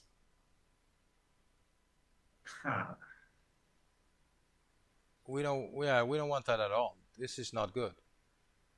Because now we are duplicating this thing. You understand? Yeah. It should. No, I get it. Right. No, I've not found of that. Yeah, it's why would you, if you're using the projects to plan a project, it becomes more a way to track it rather than. Yeah, I mean the PR should be connected to the issue. The issue is listed in the columns, not the PR shouldn't be listed there. And now I don't know how to get rid of that. Maybe just remove the project link. Yeah, but maybe if the cog, click the cog and unclick. Yeah. Okay. So now this should be gone, right? Yeah, it's Yeah. good. Okay. All right. I think it's better Good. for us to link this to the issue Yeah. rather than. But anyway, we can now move this in here, right? Yeah. And we don't have I to do guess more. if I can see a use case if we like a hotfix or a chore that we just discover, and we could then, if we're, yeah, it's not best practice, but you could No, yeah, then yeah, yeah. create Yeah, I see what you a, mean. a record of that more easily in Yeah, the project. yeah. Hmm. All right, all right. We'll keep experimenting. Anyway, the big takeaway here is that, in my opinion, apart from everything else that we just discovered about the GitHub projects and stuff, is that Hmm. extracting things into custom commands is a good practice if you do it as soon as you stumble upon code repetition. I like that, giving it aliases inside of the using aliases inside of the test, but also if you do code repetition, is better, in my opinion, to extract than not to extract, because it makes your tests shorter and, in my opinion, Yeah. easier to read. Hmm. So that's a good thing. The second thing is that if you want to work with authenticated users, and as we right now we're in the situation where we haven't really decided upon how we will authenticate our user, if we're going to use token based, or probably we're going to use token based, but we can also use JW, JSON Web Tokens, JWT, because we haven't decided on the technology we will use for the API yet, right?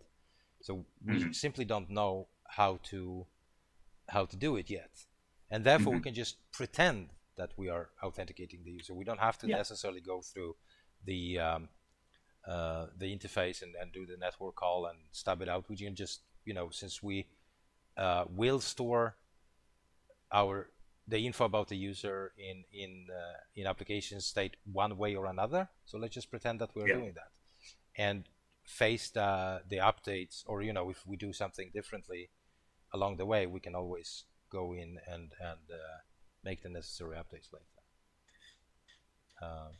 And in my opinion, it kind of simplifies the development. We can move forward with developing features that can be restricted to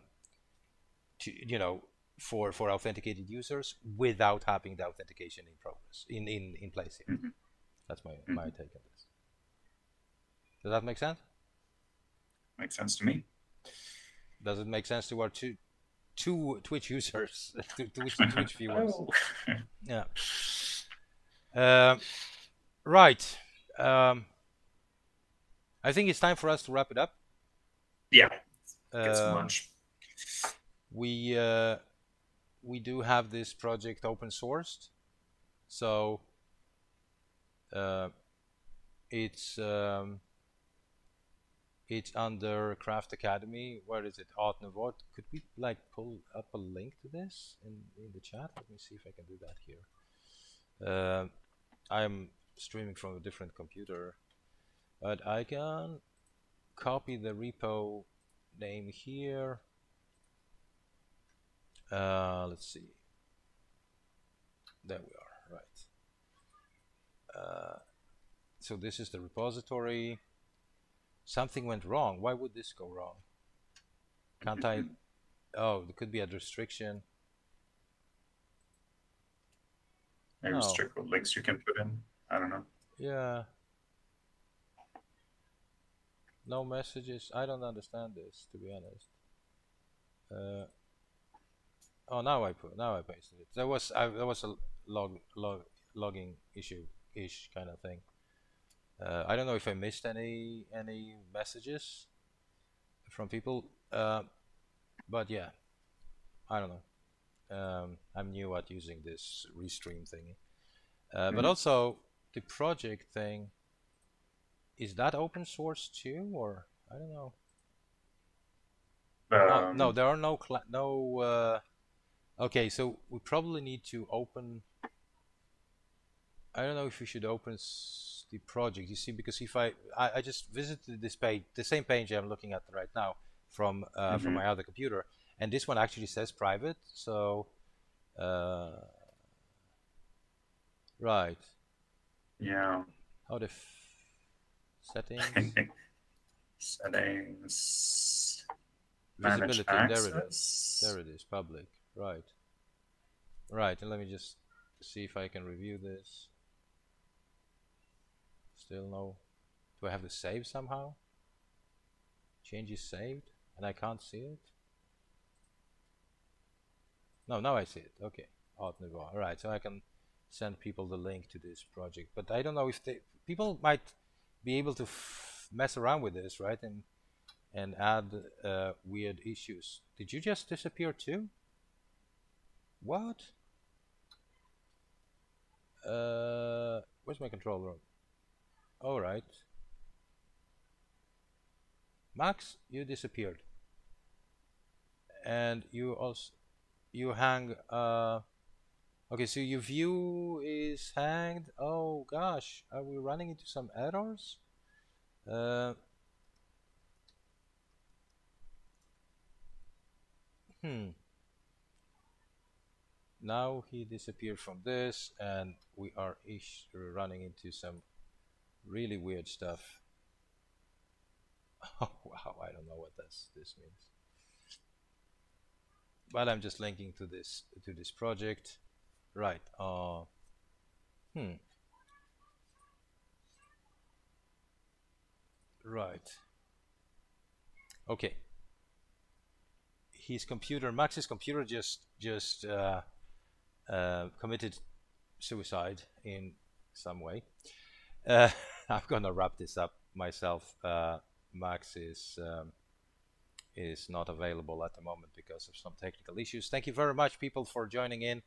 Um, this was a long stream, but we did some interesting stuff. Let's see if we can carry on with the Art Nouveau project in a different stream later on.